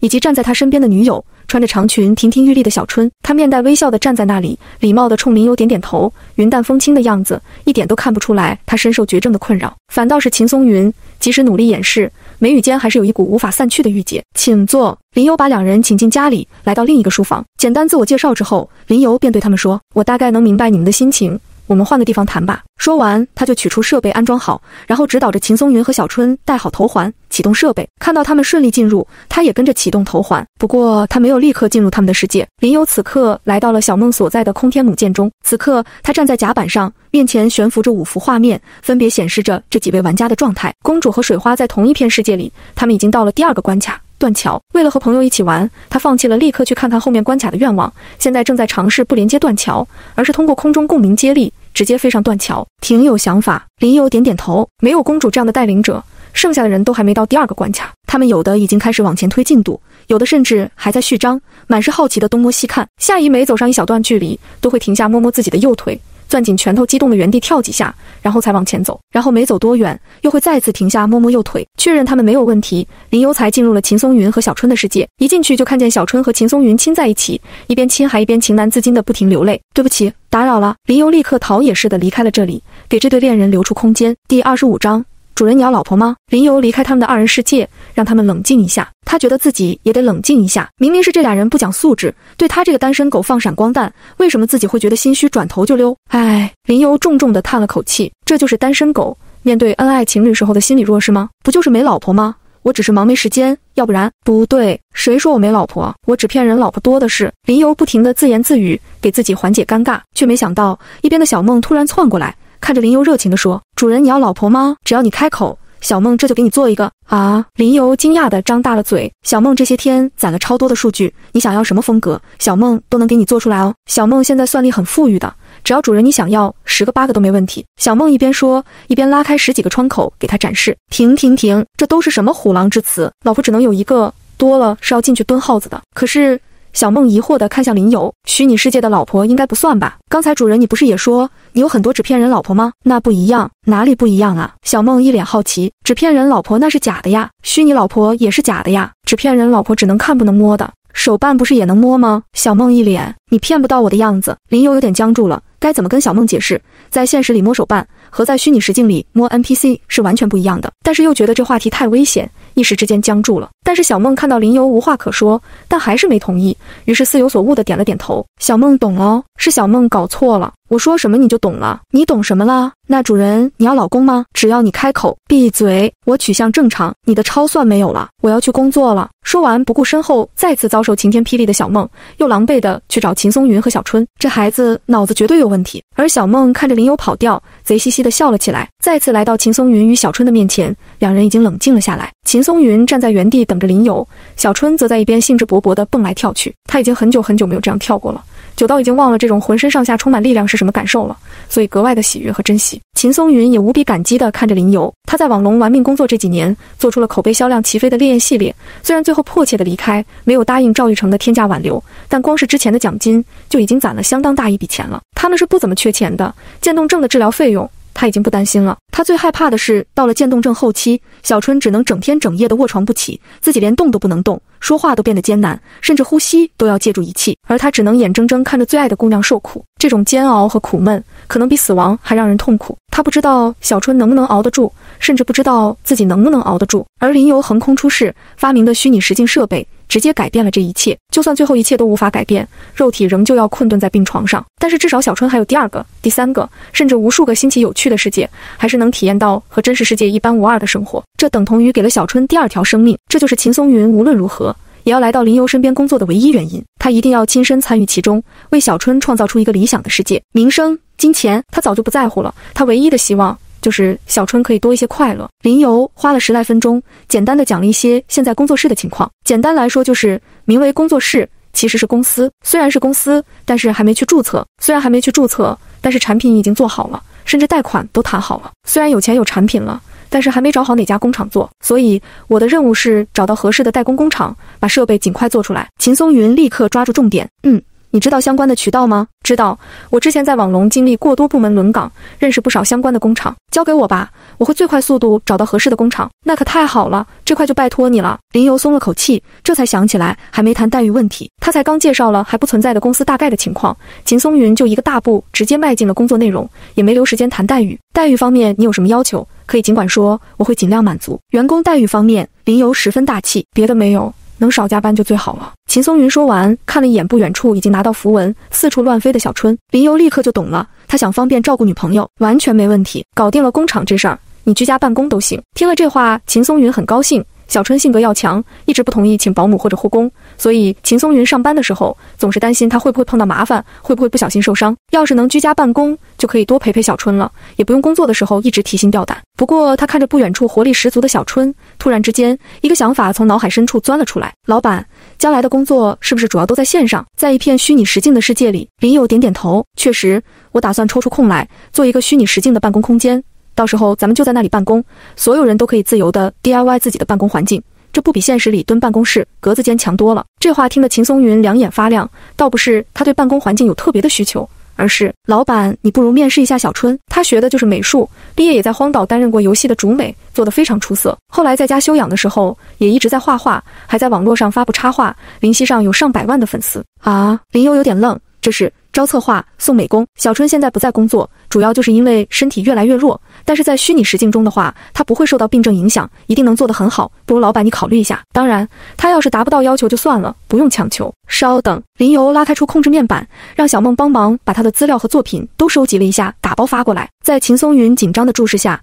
他一张张的看过去。第26章，你这是魔法吧？还别说，林游越看越觉得合适。不过他还有一个问题需要问问这个姑娘。小春被男朋友叫过来的时候还有点迷惑，怎么啦？我这儿还缺一个美工，你男朋友向我推荐了你，我看了你之前的作品，感觉也非常不错，所以想问问你的意向。林游开门见山。小春吃惊地看向他们两个人，他没想到自己还有重新拾起工作的一天，但他几乎不假思索地回答林游，我没问题，不如说我十分期待你加入你的工作室，并且我十分有信心胜任这份工作。我希望你认识到一件事。林游没有立刻答应下来，而是严肃地向小春说明，我大概知道你的身体状况，而这并不是一项轻松的工作，虽然我完全相信你有足够的能力和意愿，但还是要提前说明，这会侵占你大量的时间。没有问题的，我现在每天都很闲，时间多的不知道用到哪里去。小春不以为意，林游不得不说的更直白一些，我不想这么说，但是你现在身体状况应该是在不断恶化吧？我不知道你没有想过，趁着身体还好的时候，四处旅行，走走看看。如果选择再次开始一份工作的话，这个机会说不定就没有了。这些话光是说出口，林游都觉得气氛变得沉重了。但是他没想到，面前这个姑娘却只是洒脱地笑了笑。我们已经去过不少地方了，已经看到了足够多美好的风景。我想旅行的意义，就是让你一次次发现美好的事物都带不走，从而妥协了人生里所有的憾事。如今我已经没有什么遗憾了，非要说的话，唯一的遗憾就是不能陪伴她更长更久的时间，而将来的某一天，我注定会抛下她独自一个人。说着说着，这姑娘红了眼睛，而秦松云已经侧过头流下了眼泪。能多陪陪她，就是我最快乐的事，而和她一起创造出更多记忆，给这个世界留下更多的痕迹，对我来说没有比这更好的事情了。唯一让我难过的是，想到将来他要一个人，看着我们留下的痕迹伤心，我会非常心疼。他将手轻轻附在胸口，语气中透露出让林游十分动容的坚定。但是即便如此，我还是想要和他向前走下去，能走多远就走多远，真是令人敬佩。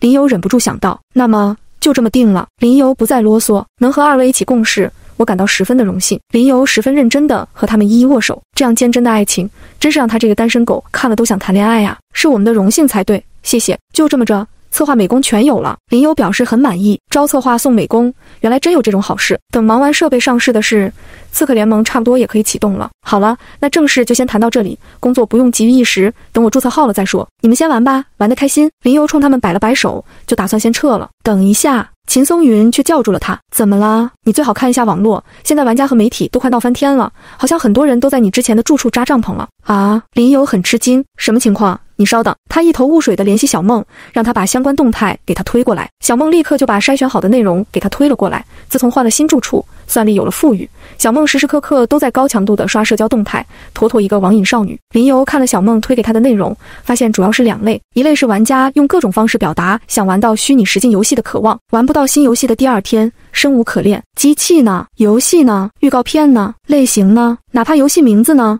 画饼还给个名字呢？你连个名字都不给吗？该不会这游戏名字还叫新建文件夹吧？林游我不管，我现在就住你家门口了，你多少说点什么，不然我就不走了。网友的热情看得林游心惊肉跳，还好，当晚搬家跑路真是明智之举。这些还是正常的，只是迫切想玩到游戏，应该是就是秦松云说的情况了。不过小梦发现的另一帮人就奇怪了，又有几家媒体在带他的节奏，说他林游恶意讽刺媒体，没有素质，不尊重公众知情权。目前还多少人理他们，但是看评论慢慢涌现的水军，似乎有人要针对他，提前被小梦发现了。林游暂时阻断了自己深州的声音传递，问起小梦，小梦，这是什么情况？林游一头雾水，我讽刺他们了？我咋不知道？主人在发招聘信息的时候公布了邮箱，很多媒体发采访邀请，其中有些在黑名单里，小梦就拒绝了。你怎么拒绝的？对不起哦，你们乱收脏钱，屁股不正哦，而且没有立场，无视真相，素质实在太低下了，没有资格自称媒体，所以我们不会接受你们的采访，还请自重哦。小梦像模像样的念了一遍他的回复。林游还能说什么呢？小梦干得漂亮，嘿嘿。小梦听到夸奖，立刻高兴得眉开眼笑。两件事一起解决了吧？说完，林游开始编辑灵犀动态。两件事，第一，游戏名字风之旅人，游戏制作已经完成，现在已经在进行最终测试，设备也已经准备投产，很快就能和大家见面，不用太心急。另外，设备发售之前，我还为大家准备了一个小惊喜，敬请期待。PS， 扎帐篷的朋友还请回家吧，我已经不在那里住了。第二，公布一批劣迹媒体黑名单，以下18家劣迹媒体因其屡次传播虚假新闻，错误引导网友价值观，缺乏基本职业操守，我方判断其不具备自称媒体的资格，因此已被拉入我们工作室的黑名单，以后不会接受其任何形式的采访，也拒绝其出现在任何由我方举办的发布会上。开玩笑，带我节奏，说我不尊重媒体，我直接把你开除媒体籍，这招叫进攻才是最好的防守。解决完了这件事，林游解除声音隔断，轻松地对秦松云说，行了，问题解决了。解决了？怎么就解决了？秦松云一头雾水，他只看到林游在操控面板上敲了敲，然后突然像是被静了音，对着空气一张一合，不知道在说些什么。明明两人之间间隔也就1米，他这边一切正常，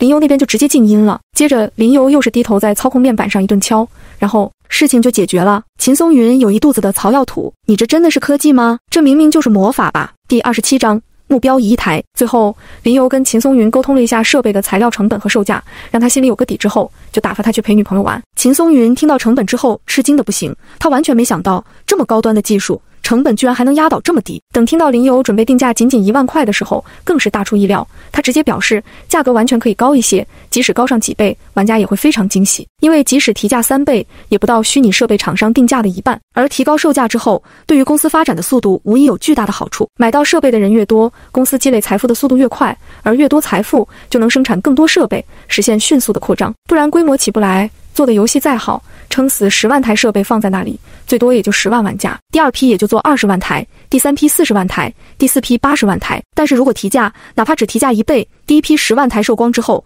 第二批就可以做40万台，第三批160万台，第四批640万台，这是一个指数递增的过程。他不明白林游为什么放弃这样的策略。老秦啊，林游叹了口气，你有没有发现你对时间特别的执着？秦松云一下子愣住了。林游接着说，你说的确实不错，初期的定价决定了我们扩张的速度，但是这个市场一共能产生多少玩家呢？购买 VR 游戏设备的国内玩家总量大概在2000万人左右。秦松云下意识地回答道：是啊，2000万人，我们不可能全部抢光这些玩家的。VR 游戏兴起的时候，也没有抢光主机和个人电脑的玩家。这种情况下，我们用1年时间摸到天花板，还是用3个月时间摸到天花板，差别其实是不大的。所以我们的目标不是抢夺这2000万玩家，而是全力去拓展这个群体。我们的设备可不只能卖给玩家，我们为什么不能卖3000万台、4000万台、5000万台，甚至1亿台？而且我们一定不能用先卖很贵，再大幅度降价来妄想两者兼顾，那对玩家和我们的形象都是严重的伤害。我觉得你不是想不到这些的，只是你不知不觉中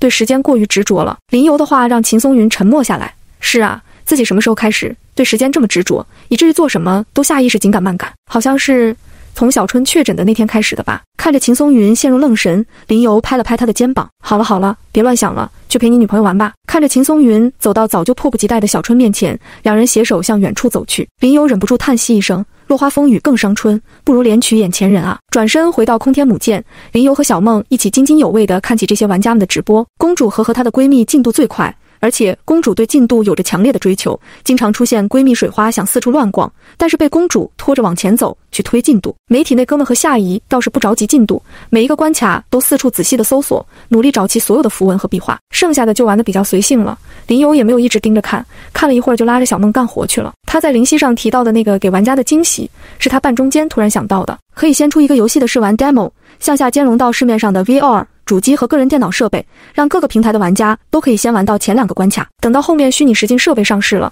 哪怕想玩到后面的内容，他们买设备的欲望也会更强一些。虽说很长一段时间内设备都会是供不应求状态，但是多做一点总是好的。再说这件事也不复杂，如果让正常的程序员来做这件事，那自然是非常麻烦，光是运行环境的不同都可能催生出成堆的 bug 来。但是对小梦来说，在也有虚拟实境的情况下，向下做版本兼容，还有林游记忆中的版本做参考，那真是太容易了。即使考虑到现在电脑的算力限制，1个小时也足够了。唯一的代价就是在这1个小时的时间里，小梦不得不暂时停止了高强度的刷社交软件。林游觉得这是好事儿来着，这么小个孩子天天刷社交软件像什么话？这是大人才能干的事。小梦一边扁着嘴工作，一边看着林游说：小梦要改计算参数，要把主人的外貌评分降到垫底的5%里去。降吧降吧。林游随意的摆摆手，他反正是想不到小梦的那个外貌评分能有什么作用。悠闲的午后时光就这么一点点的过去了。因为林游在虚拟实境这个版本中大大提高了地图的范围，所以这一下午也没有人能玩到最后。即使是之前曾经抵达地下入口的公主，被闺蜜水花不断打断，拉着她四处乱飞，最后也只是看看到达神庙关卡的结尾。其他人一边探索一边推进，甚至都没有到达地下关。不过他们出来的时候都表示非常的意犹未尽，那种惊喜和难以置信仍旧残留在他们的脸上。尤其是夏意那个独腿的姑娘，即使离开了虚拟世界，还是时不时下意识地摸一下自己的右腿，只是这时候她摸到的已经是金属的一只了。不过他们虽然玩得很开心，但并没有遇上什么问题，也没发现需要改进的缺陷。于是林游表达了一下感谢，就送他们一一离开了。送秦松云他们2个离开的时候，林游直接给了他们2台设备。秦松云和小春惊喜地一再感谢他，林游只是摆摆手，随口说员工的特殊待遇而已，就当入职礼物了，路上注意安全。公主走的时候，林游也把他一直玩的那套设备递给了他，让他带回去玩。公主一脸意外，可以吗？要是没有你帮忙，我也不可能这么快做出来，不是吗？林游带着谢意对他说，而且也是多亏了你，才弥补了风之旅人重要的材质问题。帮了这么大忙，1台设备才到哪里，拿回去玩吧。公主这才开心地接过设备，激动得简直要给林游鞠躬了。在闺蜜满脸羡慕的眼神中，一起离开了。林游倒是没有给公主的闺蜜也送1台设备，一是双方并不熟，没到送礼物的份上。至于第二嘛，总要满足一下小姑娘的虚荣心，不是吗？接下来就没有急事了。林游琢磨着，要不明天注册了公司之后再练练枪去。只是一下午，林游就觉得有点手痒了。这一定不是他想玩，而是为了下一款游戏做准备。对，他很喜欢的那个作家是怎么说的来着？外出取材第28章云梦工作室。这天一早，林游就起床去注册工作室。临出发之前，还想起那位绝密专利技术局陆伟的话，还打电话告知了他一下。然后林游就体验到了什么叫上头有人，什么叫顶级人才专用绿色快速通道。一路签字盖章，几乎没有等待的时间，他就被工作人员带着把流程走完了，甚至他感觉自己都还没怎么搞清楚流程，事情就结束了。下金银行的无息贷款也会在下午直接打到账上，即使对银行贷款业务所知不多的林游，也觉得这速度快得有点离谱。普通人几辈子都不一定能赚到道歉，不管这么想都应该是十分漫长的过程，但在他这里真就张张嘴，别人就全给他搞定了。科学技术才是第一生产力呀！感慨完了，林游掏出手机开始操作。首先是修改自己的灵犀简介，把工作室名字加上去，云梦工作室，这是他最后为游戏工作室起的名字，既有上古云梦大泽的悠久意境，又有现代云上梦乡的美好幻想，最后还是他第一次在云海中的空天母舰上见到小梦的纪念，完美。接着是发布风之旅人多版本兼容的试玩版，虽然只有前2个关卡，但是多少也能转移一下玩家的注意力，别老盯着它了。在城里扎帐篷，怎么想怎么离谱，又不是新机发售你要抢购。再说了，真发售也是直接线上卖，只看运气和手速，别的没什么用。这些人确实足够狂热，但是过于狂热的玩家未必一定是个好玩家。参考前些天冲到林游家门口的马莲，是够狂热了吧？结果呢，除了给网龙拉了一波仇恨之外，什么用都没有，还被林游记上小本本。也不知道现在这孩子有没有后悔，不过后不后悔他都懒得关心就是了。转身把这些杂念抛在身后，林游坐上岳鹏举开的车，愉快地出发去练枪，不对，是愉快地外出取材。跟他预料的一样，玩家们已经没心情关注他了。拥有2000万粉丝的灵犀新晋大 V 发布重要动态，那自然是毫无疑问的一波，直接冲上热搜。聚在之前小区门口的玩家们瞬间一哄而散，帐篷一撤而空，纷纷狂奔回家。登录昨晚他就和小梦搭建起的官网云梦网，下载试玩版的游戏。是的，说到一晚上官网上线，不得不再提一次，顶级人才专用绿色快速通道，谁用谁知道。鲜活的流量人人都爱，无数游戏主播自然是第一时间就下载游戏，进入游戏，争取抢到最多的流量。毕竟这是工作日的上午，不是所有的玩家都能第一时间下载了玩的，但是他们又实在不愿意错过第一手的消息，所以摸鱼看直播就成了最好的选择。反应慢的主播，等发现自己直播间热度迅速下降的时候已经晚了。当然，夏邑的直播间是个例外，他依旧在慢悠悠地下载着游戏，甚至下载的只是个人电脑的版本，完全不能跟全套 VR 设备的大主播比。但是他直播间的观众并没有流失，仍旧安分地待着，甚至人数越来越多。不为别的，就是因为夏邑昨天已经抢先体验过了虚拟实境版本的风之旅人，这对观众们来说吸引力十足。所以尽管他已经在不剧透的情况下，把他毕生能想象到的溢美之词都说出来了，现在已经没话可说了，仍旧有非常多的人蹲在他的直播间。游戏基地昨晚也连夜赶稿，在今天一早发布了游戏的初步评价，因为不能剧透，所以只能旁敲侧击地讲一些有的没的。在这篇稿件中，一向以严肃、客观、立体为理念的游戏基地，罕见地在稿件里使用了大量划时代、里程碑、前所未有、无可比拟这样的形容词，把风之旅人吹得天上有地下无。很多玩家都认为这里面一定不少是出于对首款虚拟实境游戏的额外加分，但还是被拉满了期待值。不只是玩家，行业内大部分的游戏制作人也都第一时间下载的游戏，他们的心态没有玩家那么轻松，因为他们大都知道自己将会面对严峻的考验。新的游戏形式诞生，必然会对已有的游戏形式产生严重打击，尤其这一次还是这么跨越式的发展，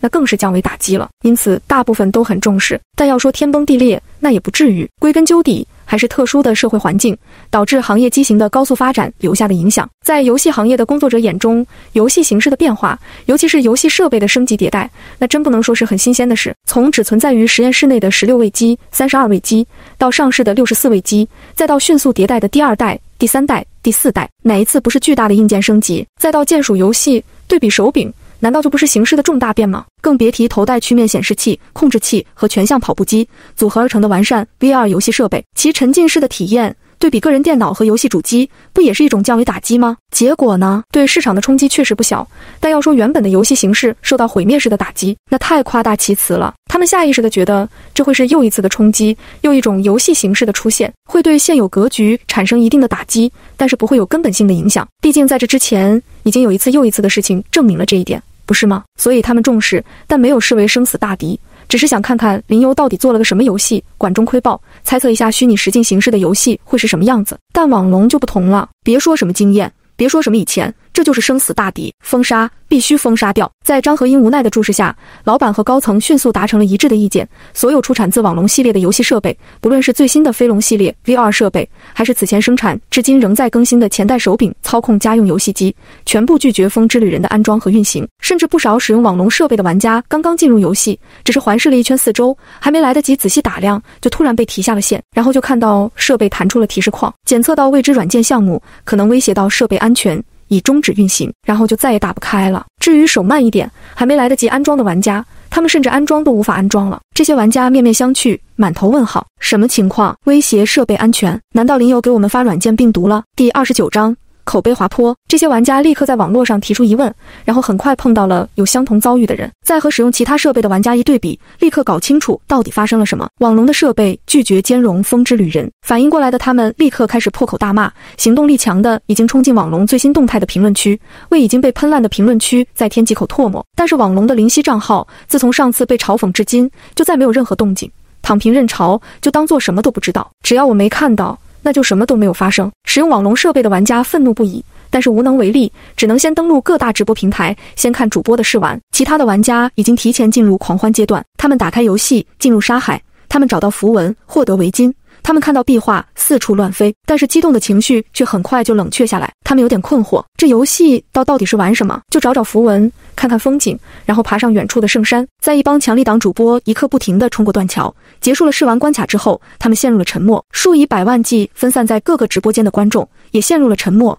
甚至感觉摸不着头脑。他们看不懂这游戏有什么好玩的，就一个斗篷小人四处走走，找找符文，碰碰红布，然后就过关了。这哪有拿着冲锋枪横扫四方，对面敌人像割草一样倒下来的爽？他们没玩过，甚至没见过节奏这么慢，完全没有对抗性的游戏。至于亲自玩下来的主播们，他们倒是没说这游戏不好，他们玩的时候确实是有感受到乐趣的，但那乐趣太短暂，又一点都不强烈，关键才刚刚开始就又戛然而止，让他们夸吧，又不知道该从何夸起，所以就尴尬的和观众们一起陷入了到诡异的沉默中。这就是林游给予厚望的下一个自带的游戏，他真的没有糊弄我们吗？不仅是玩家们，试玩结束之后，业内人士也困惑了。这就是虚拟实境设备要首发推出的游戏，一款没有感官刺激、没有激烈对抗、玩家可互动元素少得可怜的旅游模拟器。尽管他们知道他们使用的设备相对虚拟实境设备肯定是落后的，没办法展现游戏的全部魅力，可是无论他们这么想，就算是真人意识潜入，难道不还是去一个沙漠里旅游吗？好吧，后面还有座山，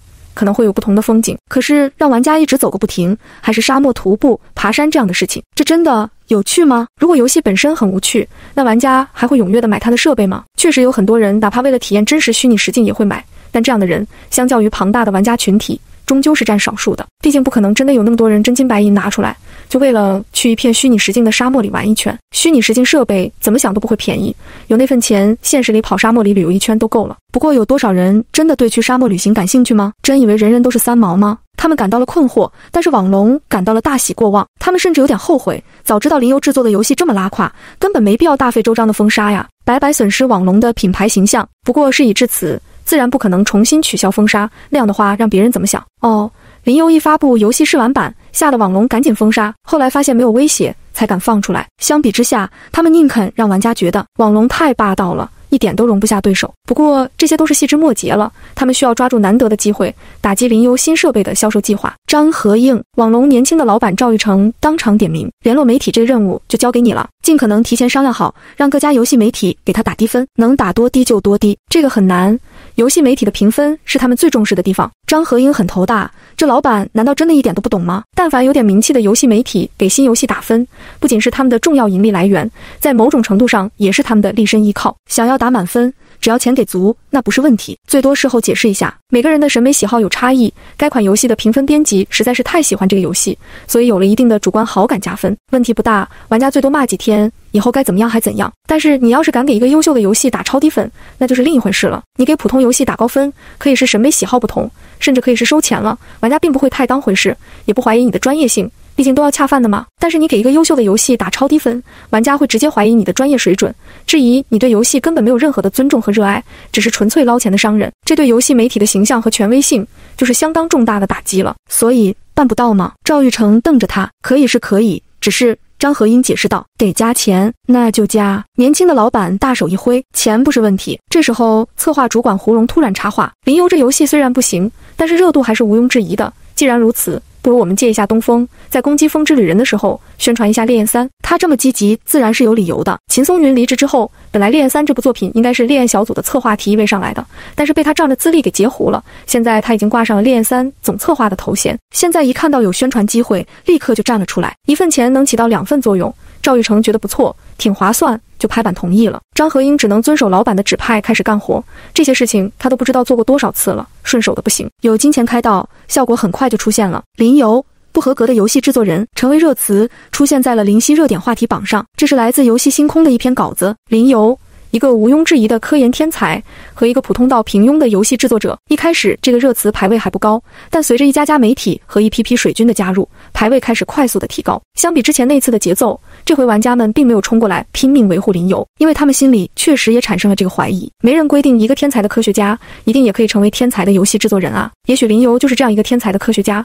甚至可以在1周时间内做出令世界为之瞩目的科技突破，也为全球游戏玩家们打开了下一个时代的大门。但是他的贡献也许只能到此为止，打开门之后的路并不是他所擅长的。这份工作需要另一个天才的游戏制作人来承担。第30章愈演愈烈。林游对此一无所知，他正在靶场玩得正嗨。不对，是取材大获成功，灵感不断迸发。比如他想到一个点子，可以把刺客血脉激发之后的子弹时间做成血脉系统，分成阶段，随着玩家不断提升经验和熟练度，子弹时间的减慢倍率越高，直到最后近乎实停的效果。至于具体怎么划分阶段，划分成多少个阶段，每个阶段又能把感官加快多少倍，这个问题他打算交给专业的人士来办。比如秦松云，不错，取材目的达到了，那么接下来换枪，继续取材。随着网民自发的怀疑被撩拨起来，舆论对林游越发的不利了。尤其是最开始那篇帖子已经登上了热搜，被越来越多的玩家看到。林游，一个毋庸置疑的科研天才和一个普通到有些平庸的游戏制作者。前些时日，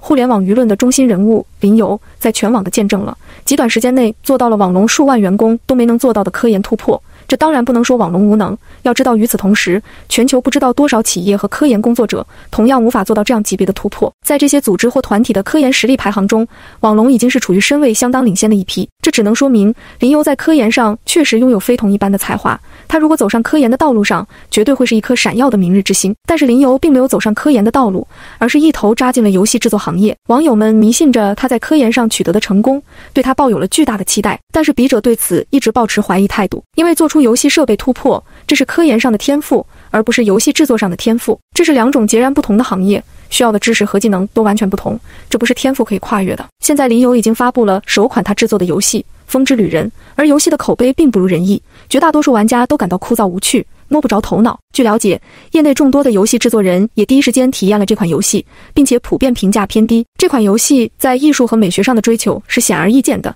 而且形成了自己独特的艺术风格。作为一名游戏制作的初学者，可以说很出色，但是这一类游戏在市场上并不受玩家欢迎，几乎没有生存空间，注定了曲高和寡。无疑，林游拥有了虚拟实境设备这个次时代游戏主机，却做出了一款无趣的游戏，这不能不说是一种浪费。注意，这并不只是对技术和设备的浪费，更是对林游本人在科研上巨大才华的浪费。也许他最适合的地方并不是在一间办公室里挖空心思地制作一些不畅销的游戏，而是穿上一身白大褂走入实验室，在科研上发挥出更大的作用。这篇稿件一看就是资深节奏大师的作品，先吹林游的科研能力，因为这点已经被证实，不可能反驳，而且像是个关心他的好人。接着洗白一波网龙，不是网龙不行，是林游太厉害，网龙可比大部分人都厉害呢。然后提出关键观点，科研和游戏制作是截然不同的两种事情。然后不说自己的评价，只说玩家认为不好玩，业内人士认为不好卖，落实中立客观立场。最后下结论，林游做游戏不行，更适合去做科研，成功的把科研能力和制作游戏的能力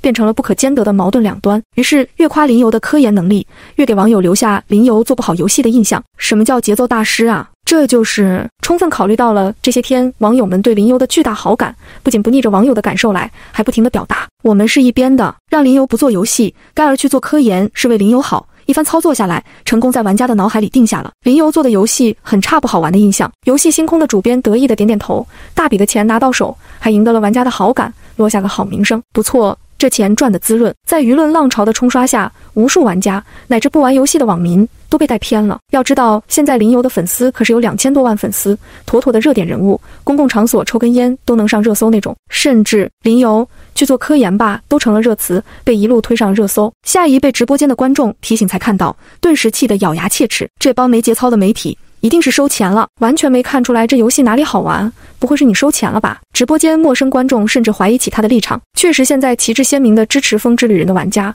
实在是寥寥无几，而下一和游戏基地又是语气最坚定，吹得最狠的，自然有不少人闻着味儿过来找茬。但是夏姨可不跟他客气，反手就是一个永久封禁套餐。我跟你们讲过了，我已经提前玩到了虚拟实境版本的游戏，我可以拿人格担保，这是一款划时代的游戏，非常的好玩。这话绝对没有任何一点掺假的地方，你们所有人都可以录下来。游戏正式发售了，随时欢迎你们来打我的脸。说完他还不解气，现在林游的工作室刚开始起步，一开始生产出来的游戏机数量肯定很有限，按理说我就该闭嘴，让你们都不要买，这样我才好抢到。但是我实在看不惯那些胡乱带节奏的，拿着次一等向下兼容的设备，只玩了前2关，甚至是序章就开始下结论评分，一点脸都不要了。最后他气得两眼通红，反正以后我的直播间别让我再看到有人过来带节奏，否则我看到一个就封一个。说完他还不忘登录灵犀，顶着冷嘲热讽发动态，旗帜鲜明地支持林游。不得不说，做直播真的是锻炼人。夏姨虽然一直没火起来，但也早已经不是个胆小怕事的姑娘了。别说区直播间兑现喷子，现在再让她去玩密室逃脱，她都能面不改色的给扮鬼的工作人员